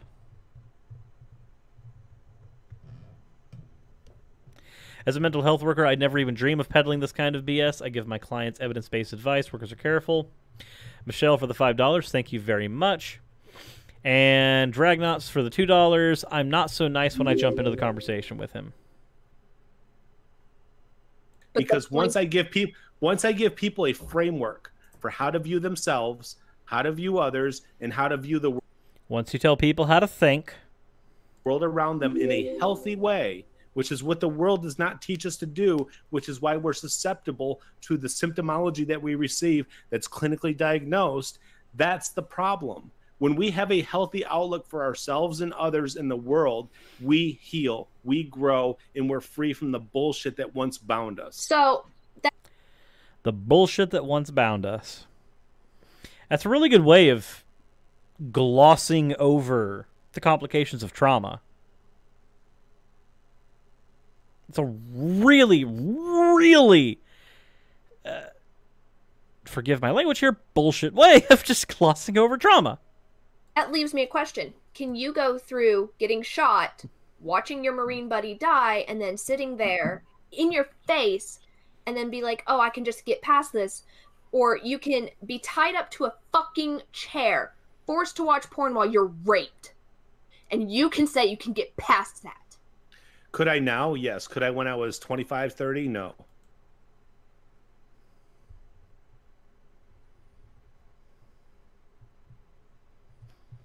Dude. You really just said, now that I'm older, I can get over rape just fine. You literally fucking did that. Oh my god. We're at this point, guys. We're at this point. We're at this point. Just this, you know what? No. I still remember he said that. It's still there. Huh, funny. I can't seem to forget the fucking bullshit he just said. Let me try a few more times. Nope. I still remember. Okay.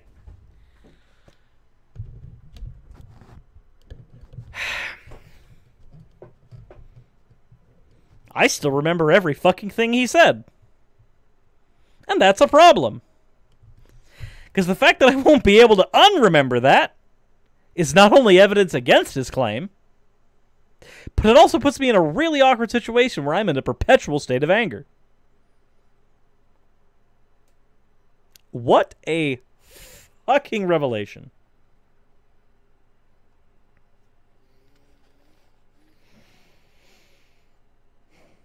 Thank you for the $2, Kim Demarest.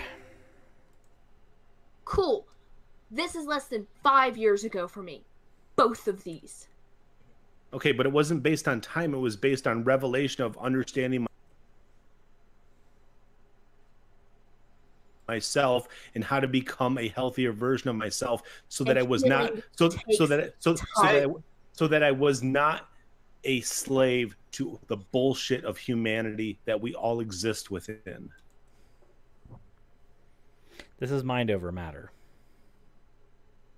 That's all this fucking is.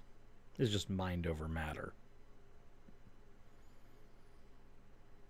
Let me say what he said in fewer words. And one, it'll be more coherent. And two, it'll maybe explain why this whole thing is absolute horseshit.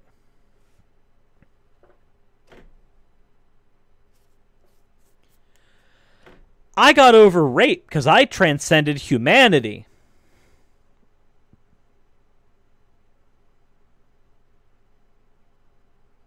He's not even saying he got over rape. He's saying he could get over it. So, sorry. Let me rephrase so as not to straw man the dinkus. I could get over rape just fine because I've transcended humanity. I could get over PTSD just fine because I've transcended humanity.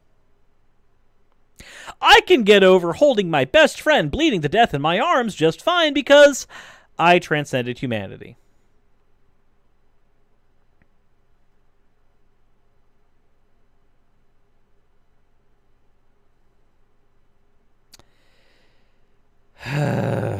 Okay. And healing takes time. Just true. It's not instantaneous. His argument is that time is not a factor. Were somebody to take my hammer and sodomize me today without my consent, that's not something I would get over tomorrow. That's something that would linger with me for years. Forensic Ayat.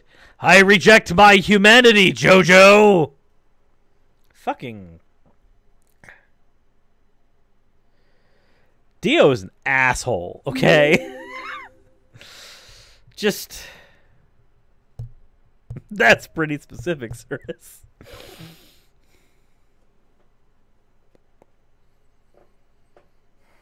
And it doesn't take time. It takes knowledge.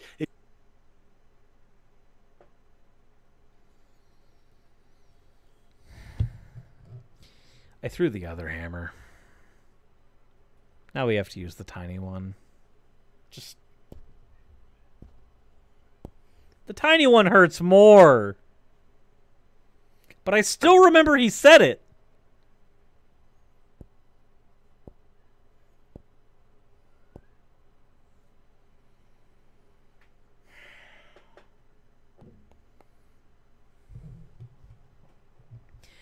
Doesn't take time to get over trauma, everybody. You've just got to transcend humanity. You just need knowledge. You know what I like more than a Lamborghini? Knowledge. I know I shouldn't be memeing right now. But it's about the only coping mechanism I have for this. It takes information. It takes perspective. Listen, no, atheist rationale, do not interrupt me because this is not your calling. Oh, that's a claim.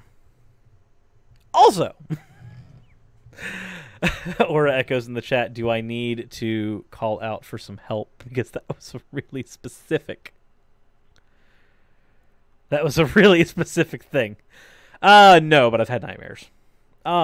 Also, this is a fan art that was submitted earlier, and God, you people with the image 0, it replaces the original image when you do that. Why?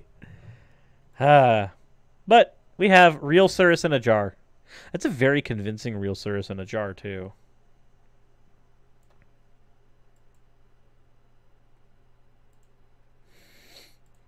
Dragnot also getting in on this with a Microsoft Paint. A Microsoft Paint Cirrus.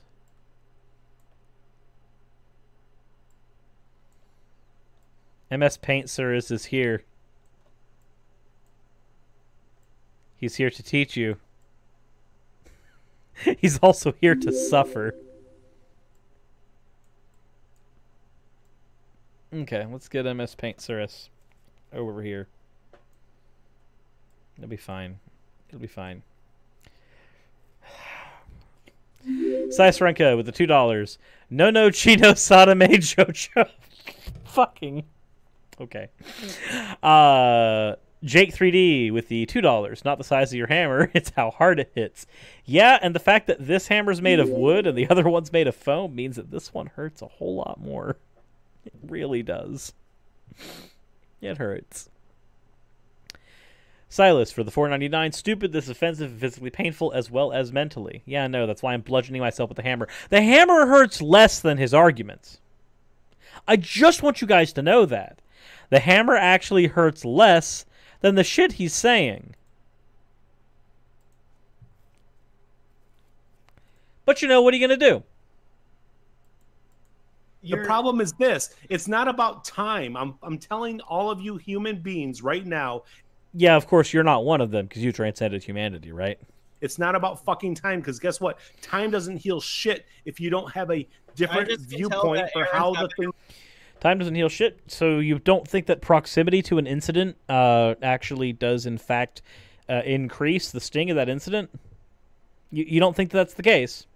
Proximity to an incident has no bearing over how much that incident stings? Has no bearing over what that incident means to the individual? Is that your argument? Is that where we are? Proximity to an incident means nothing, according to Messenger Reveals, the man who thinks he can cure PTSD because he needs some kind of help. Really you went through, it's different. Now, and I feel like you need to back off because she doesn't need this right now. It's not about that. It's about the reality. It's not about time. Time. Saisrenka says, "Yer days. This guy is so deep in it, man." Time doesn't fix shit if you don't learn shit. That's different. You don't fix shit if you don't learn shit. What? Okay. You know what? Let's take that. Let's take that argument. I'm willing to run with that. I'm willing to run with that. Is everybody else here willing to run with this argument? Because I'm willing to as well. I'm going to go ahead and warn you, though. I am about to get into some a fairly dark thing, okay? Just a fair warning. This is going to get a little dark. I hope you guys are okay with that. That is my warning. We're gonna deal with something. It's already been brought up, but the way I'm going to frame this is going to seem just a little insensitive, but there's going to be a point for it. Before that, we have one moment of remission. Saisrunka, it's Yare Daze. Sirs, how dark? Okay. What is someone supposed to learn from getting raped?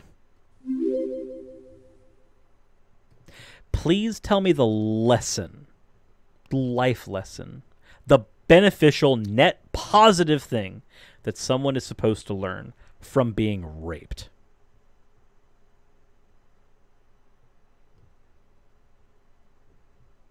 What is it? Please tell me. Is it that we live in an unfair world? There's 1,000 other ways somebody can learn that. Is it that some people can't be trusted? There's 1,000 other ways somebody can learn that. They probably already knew that. What the fuck is someone supposed to learn from being physically and mentally violated?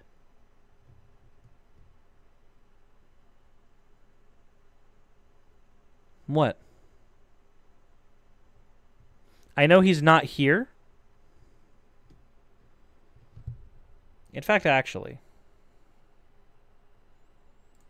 we're going to do a thing. I have a suspicion.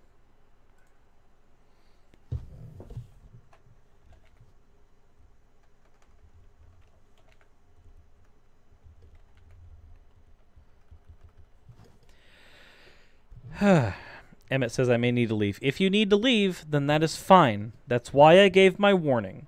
That this part of the conversation is where things are going to get a little more heavy. Things are going to get a little more dark. Things are going to get worse than before. What is somebody supposed to learn from this? What is the ultimate life lesson that somebody can learn from watching their loved one bleed out in their arms? What's the lesson? What's the takeaway? The world's a dark place? She was in the military. She already knew that. That was not news. That wasn't a new thing to learn. That was old hat by that point. So what was the lesson? What was the lesson, Messenger reveals? What's the lesson from sexual assault? What's the lesson from having your friends die around you? Is it just that the world's cruel? We already know that. There are children that learn that at age 5. It's not a new lesson. So why is it important for it to be reinforced? What's the point? The point is there is none. There is nothing to be learned from it. The only thing that can possibly be learned from those scenarios is possible coping mechanisms after down the road that you can then help other people with who suffer from it as well. But in that case, for me to say that that's a good thing, I must also say that the damage that other people are suffering is a good thing, because that's what that entails.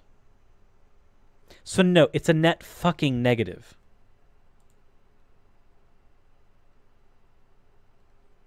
There is no benefit to it. There's nothing that is gained from that. Especially if we look at this in the way that a pragmatist like me would look in this in a sense of cost-benefit analysis. From a cost-benefit analysis way of looking at this, the net gain is 0. It's a negative. There is no net gain. It's only loss. The 1 or 2 coping mechanisms you learn from it wouldn't even be necessary if it hadn't have happened in the first place.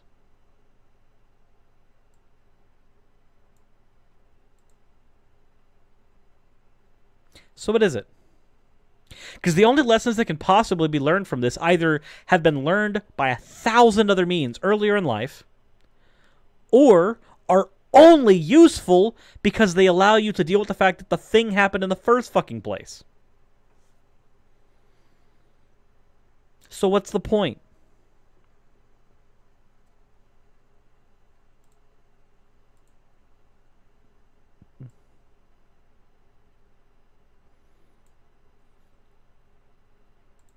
Emmett, I saw what you sent. Is that something that you are comfortable with me voicing to everybody in the chat? Is that something you're comfortable with me voicing to everyone? I feel like it would be pertinent, but I also do not want to do so without your consent. Okay. Emmett, my girlfriend, my channel artist, has just sent me a message on this topic. The first person she opened up to told her that it was an important lesson about the fact that she should not sin, that it was her way of being punished and that she needed to repent. This person basically told her the rape was necessary. She was also told that it was to teach her that she didn't own her own body, that she belonged to the person who raped her because he had claimed her. That was what was told to her. That was what was told to a rape victim. These are not true lessons. You own your own body. You do.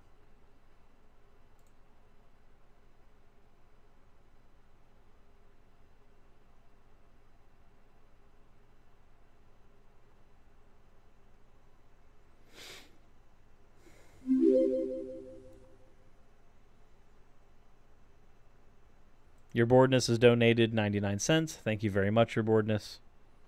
This is very helpful. The person who told Emmett that probably has the exact same mentality as this fucker here who told Aaron that.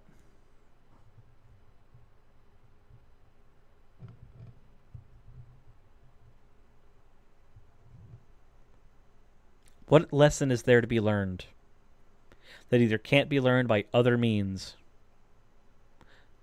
or wasn't necessary in the first place because of the fucking damage that was caused? Ashley Gosh in the chat for $5. It teaches you nothing true. It teaches you not to trust, that no one cares, that the world is dark and cold. The only things it teaches must be unlearned. Much like here. Again, I'll say it again. The first person she opened up to told her that the important lesson was not to sin and that her body was not her own. All that tells you is that the person is justifying the rape by saying that they deserved it and that it was good because it let them learn lessons.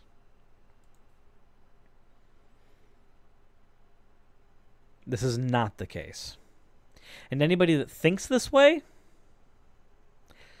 I'm not allowed to say the things that are going through my mind on air.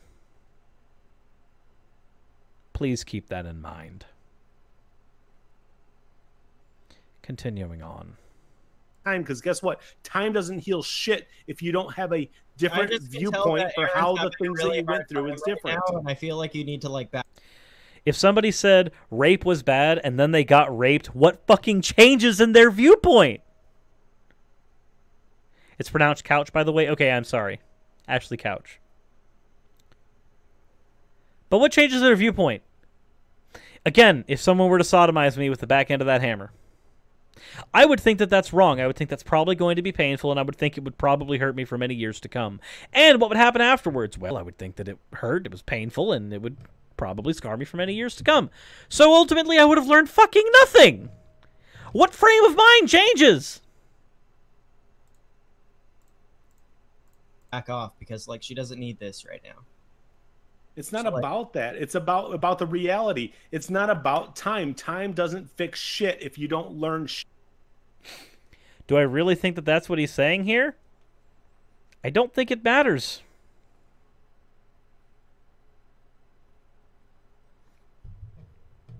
What he's saying is wrong. Even if I'm misinterpreting it, the actual thing he's saying is fucking wrong.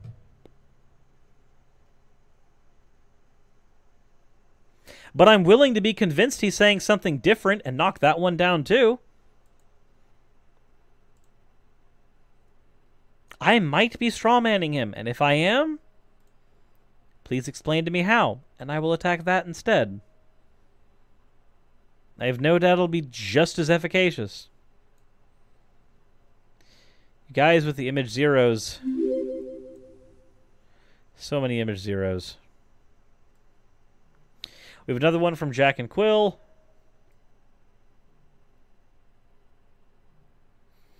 This is apparently me saying burn, bitch.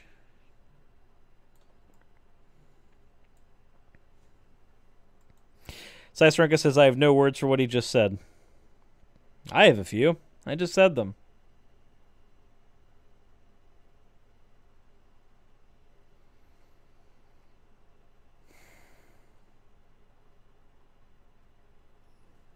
Set him on fire in Minecraft. Yes, transform him into a squirrel in League of Legends and get first blood. Shit, that's different. Well, And so I'm not going to let you sit there and spew your bullshit. That's going He's not going to let AR sit there and spew his bullshit, but it's okay if he does it. Remember, guys, he doesn't need evidence. to keep her fucking enslaved for the rest of her goddamn life because you She's believe not- it needs to she's be not something enslaved. different. I Getting just got back evidence-based to treatment, she's the gotten messenger so- raging. No, I'm sitting there serious because you guys don't have the goddamn answers. If Neither do you, buddy. you had the answers, you would be free from the shit you're not free from. Oh, my God. Please oof in Roblox. So I'm going to sit there and speak against this because I I care don't have about the her. answers, but I'm pretty So sure- listen, I care about her. No, the fuck you don't. No, the fuck you don't. If you did, you wouldn't have said half the shit you said. Nothing.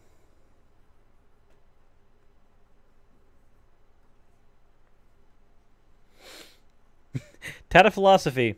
This guy is a soup sandwich. Yeah, thank you for the $2. But he is a soup sandwich. Go commit Lego foot. Athena, goddess of wisdom, why are you putting yourself through this? So there's a few reasons why. One, the entire thesis of my channel is dealing with things that can cause harm, or just having fun, depending on what needs to be there. I want to reduce harm. Part of reducing harm is pointing out harmful actors. This is a harmful actor. I am pointing them out. I'm pointing out where they are wrong, why they are wrong, and how they are wrong. Why am I putting myself through this? Because the mental anguish that I deal with in going through this is infinitely less than the mental anguish that this person's existence puts on other people in society. And I can handle that.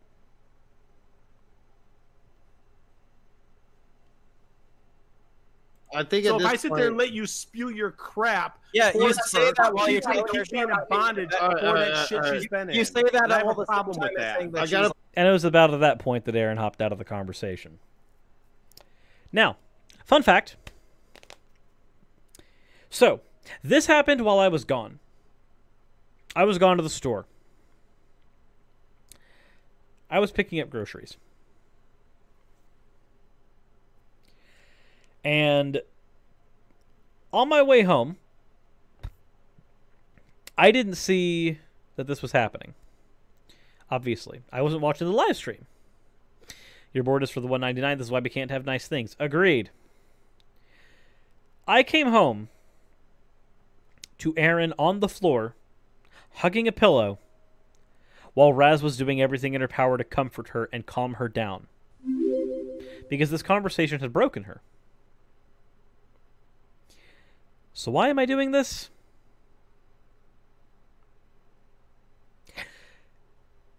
Because when somebody breaks somebody that I care about, they deserve me going over them. They deserve me exposing them. They deserve me going through every single little bit of bullshit they've done. That's why this isn't the end of this. Much like with biblical gender roles and God, Guts, and Glory and Pastor Anderson himself, and even Discount Hoven, I'm not done with this. The end of this stream is not going to be the last you see of Messenger Reveals on my channel. I've got a whole project in the works. Oh no, Athena, it's fine. Thank you for the $2 again. But don't feel sorry that you asked. Asking questions is a good thing. Do not feel bad for asking questions. I have no problem answering. I'm just in a very negative headspace right now because of everything going on. So if I was maybe a little more pointed than I should have been, I'm sorry about that. I did not mean it to come off that way. But again, like I said, this isn't the end. We only have about a minute and a half left in this video. And when this is done, I'm going to go take a nap. Then I'm going to get up and I'm going to work on tomorrow's episode. Because I apparently don't stop working. Tomorrow's episode is going to be something nice and fluffy. It's going to be something that's not anywhere near as difficult to do as other stuff I've done on my channel, at least when it comes to how much I have to put my brain through something. Because this feels like scrubbing my brain with a cheese grater right now. It's not comfortable. But I am going to be going over Messenger reveals again. And in more detail. And not just dealing with how he treated one of the people I care about in a hangout. I'm going to be dealing with other things. Things that, thankfully, Atheist Rationale has been incredibly helpful in categorizing for me. Seriously, without him, a lot of the stuff that I do with people like this and the NAFB, it would be almost impossible to do. The amount of legwork that the Atheist Rationale has been doing lately is fucking phenomenal. Also, that reminds me, AR, you still need to send me your address so that I can send you that laptop. Just throwing that out there since I think you're in the chat still. Sirs, before you chat, let me know what the thumbnail needs to be. I will let you know. I will let you know. So my request for this month is to fuck him up. Request granted.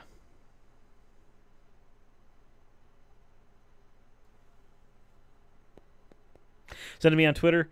Send it again because I don't remember receiving it. I could be wrong, but just send it again so that I have it for posterity's sake. Play Messenger.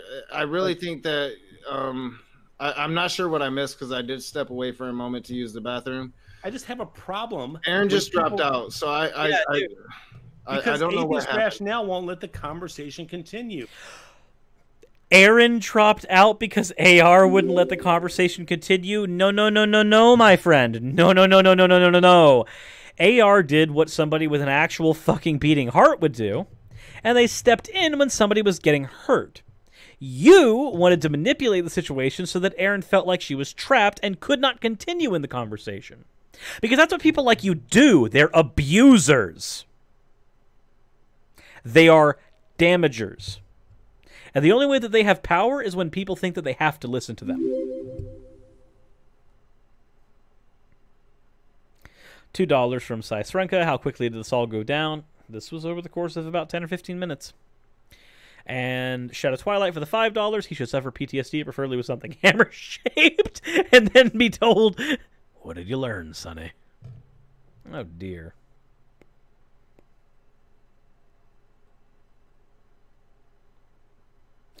No, I don't wish that somebody else has to suffer. I don't. Which is why I don't want to do something against Messenger reveals. In the sense that I don't want to mobilize people against him. I don't want to weaponize anybody against him. Don't. Instead, I would like to provide information, because I think the counteracting mechanism to shit like this is education. If people know that his shit is bullshit, and they know that it's harmful, then they are less likely to try to comport themselves to it. In so doing, preventing him from harming people. He can sit here and think that what he's doing is the right thing all he wants. I'm not here to change his mind. I'm just here to prevent his reach.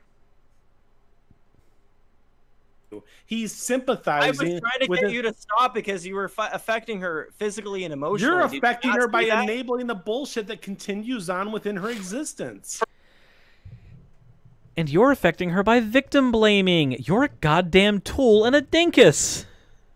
First, you told her it was basically her fault, and then you tried to... No. Don't sit there and get into saying basically you told her it was her fault, because guess what? It's not her fault for the shit that happened to her. Yeah, it's not her fault for the shit that happened to her. Nobody said it was her fault for the shit that happened to her. And you trying to claim that they did is a fucking straw man. It's nobody's fault for right, somebody being horrific. Okay.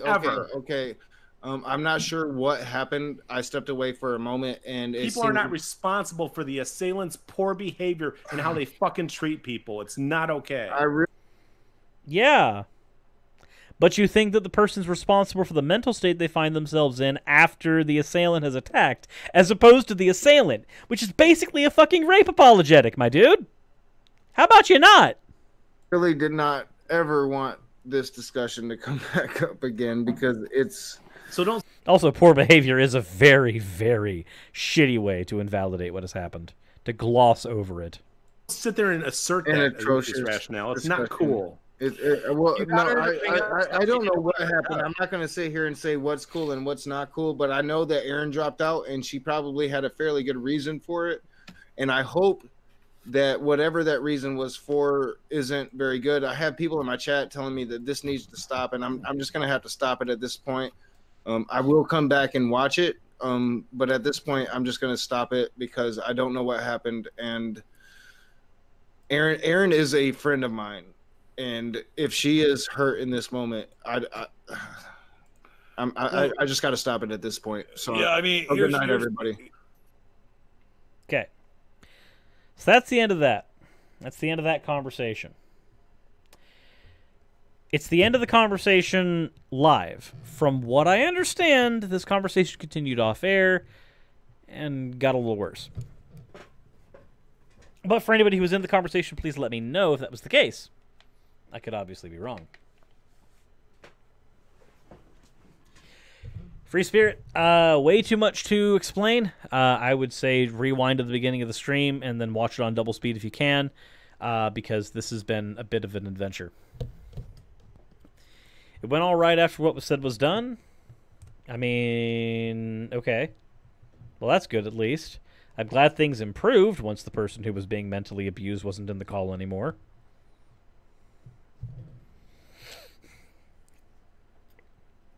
Like... So what do we find ourselves in? Well, we find ourselves in a situation where I have to yawn. This is why I have to nap after this. Oh boy, my sleep schedule's awful.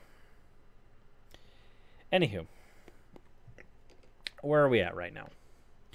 Well, we're in a situation where we've got somebody who's obviously damaging people, who's not doing anything to actually help, although he seems thoroughly convinced that he is trying to help people. And I don't know how. Also, Redemption Kazuki, you can join the Discord. The link's in the description. Also, in my stream chat on Discord, I did have a question, and that was, do I think that... Okay, I get it, body. I get it. You want to sleep. I can't sleep yet. I have to continue. I recognize that I've kept you up for 21 hours. Yeah, 21. I recognize that you've been up for 21 hours, but it's okay. We don't have much longer to go. But, any in the chat, do you think that Messenger Revealed is genuine in their convictions or is malicious in mind as well as action? It's obvious. Okay, yawn. I get it. Holy shit. My body is not stopping. Is obvious that he's disgusting in his viewpoint and is culpable by Clifford's principle at a minimum, but do you think that he has malicious intent? No, I don't think he has malicious intent. That's the problem. I think that he truly believes that he's helping people in this way. I think that he truly, really, honestly believes that what he's doing is the right thing. That's the problem.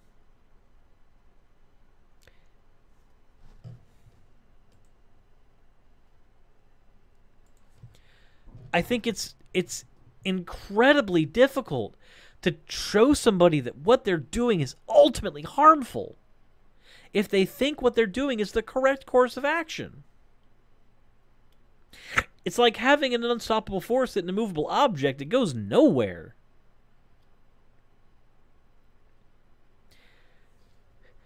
Ashley, it's not that his Google searches don't outdo a medical degree.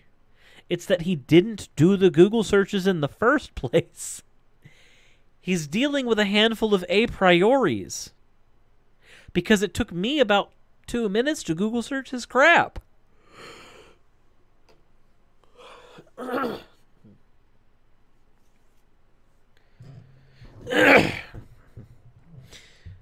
Nagasuchi says, I think that he has defensive triggers that send him over the edge in arguments. When he defends himself, he lashes out. He tries to hurt the person questioning him. He needs therapy. Yeah, but he would deny the efficacy of therapy. That's the problem. His Bronze Age document doesn't replace a medical degree. That's at least more accurate. So, I think that's where we have to end it. We have to end it essentially on a to be continued. Because the reality is that after this, I'm going to do a more light and fluffy episode, and then I'm going to do another episode dealing with Deuteruni here. And it's going to be unpleasant. Now, it might not be as unpleasant as this stream, because this stream was him directly attacking somebody. So this is going to be your standard debunk. With a little more personal investment than normal. So, maybe that'll be something that you guys want to watch. Hopefully. And hopefully, I could do some good with that, because this is a very dangerous fucking situation. It really is. Will the fluffy episode involve cats? No, actually. Let me go ahead and let you know what the fluffy episode is going to be. And it may take me a little bit to produce. If it does, I'm sorry, but I'm going to try to get it out, and it's going to come out tomorrow one way or another. But the fluffy episode is going to involve the epistemology of Darth Bane. Because I haven't done an L-hack in a while, and I haven't been able to talk about straight philosophy for a while, so fuck it. We're going to talk Star Wars. And we're going to talk about one particular Dark Lord's personal theory of truth and epistemology. So hopefully, that'll be something that you guys will be looking forward to. If so, then I will be happy to provide. We also have a couple more fan arts that have come in since I have stated things. Copy and replace. We have this one from Atria, which is, I think it's Atria. Some fuzzy justice. It is a Catsaurus therapy by the messenger reveals. I am taking a shit on his therapy. I am okay with this. And then we have one more from Jake 3D. And it is very much how I feel. I don't want to sleep. Brain says, fuck you. It do. It really do. Darth Bane. He is the Dark Lord who created the Rule of Two that led to the Sith existing as they do in the Star Wars movies. He existed 1,000 years before Star Wars Episode 4. And the reason that I want to do him first is because his epistemology is pragmatism, which is the same epistemology I have. Well, I have a caveat with it, and I think it's that caveat that separates me from Bane. And also because I personally find ethics and shit to be important. So yeah, Darth Bane has what I would call a brand of ruthless pragmatism as his personal theory of truth, and it ends up holding very well, along with other... There's another thing he has as well, a very might makes right mentality, but I need to do some research into the actual philosophies that go into that, and produce an episode as a result. So, it'll be interesting. It'll be interesting. So I hope you guys will enjoy it.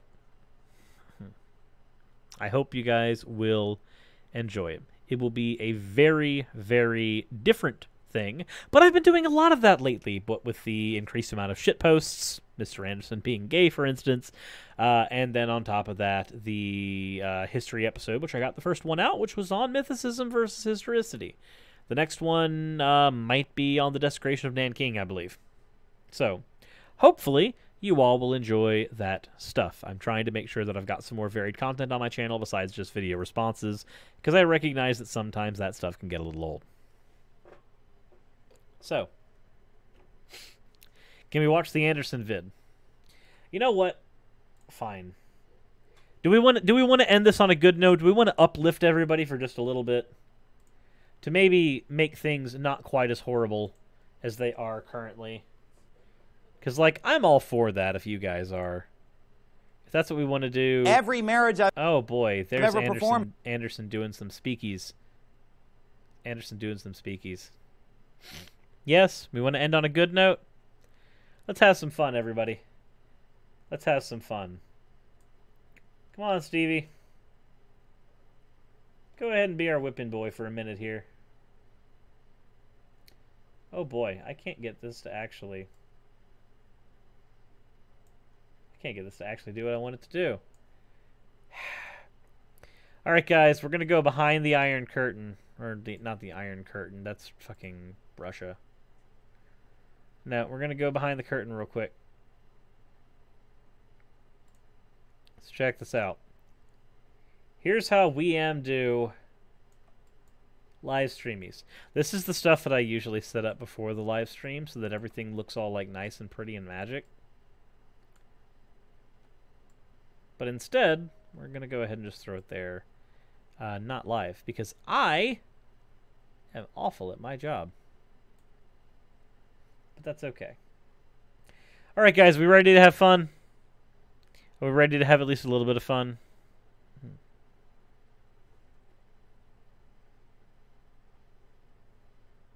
Every marriage I've ever performed has been a gay marriage. You know, I'm in a gay marriage.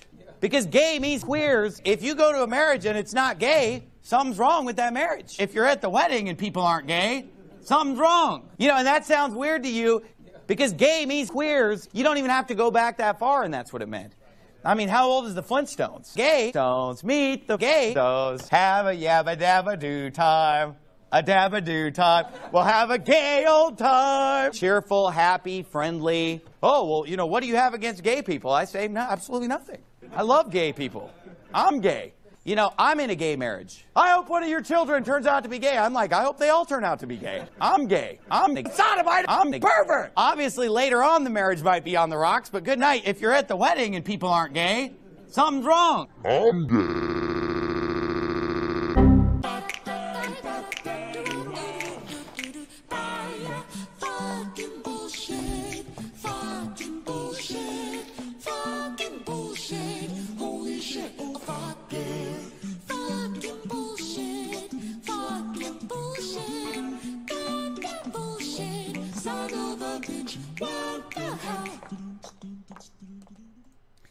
So, we'll end on a little bit of history. First, Sean Carroll asked who edited this together. Me. I built this. I made this shit post. And I'm fucking proud of it. Secondly, that blue screen of death says a lot of stuff. And it is a nice breakaway from everything else. So, 1, I built it. 2, Jack and Quill in the chat built the thumbnail for it. 3, I actually created a batch file that built a fake blue screen and then screenshotted that blue screen because I forgot what Photoshop was. I forgot what Photoshop was. And then on top of that, the end song being Galactic Mermaid, that was the last second decision. That was literally just shoved in there at the last possible second. I didn't plan on having that there. And then I was like, you know what? This video needs Galactic Mermaid. It does. It really does. And I think it shows.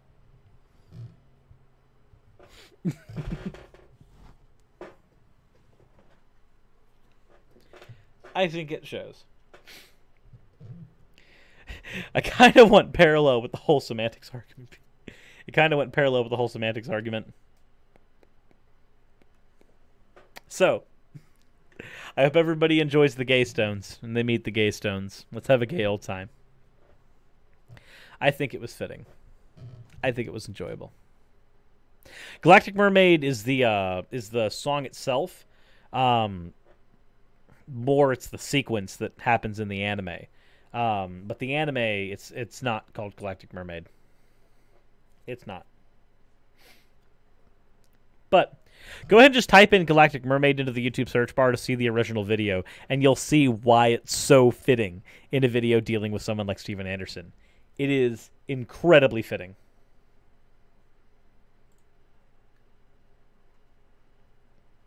So, that all said, I hope you enjoyed the video. I know that, again, it's a heavy subject. I can't seem to get away from those on live streams. But what are you going to do? I will see you all tomorrow for tomorrow's video, and Wednesday for the video dealing with Messenger Reveals. I will see you all later. Hope you've enjoyed. This is Sarah signing out.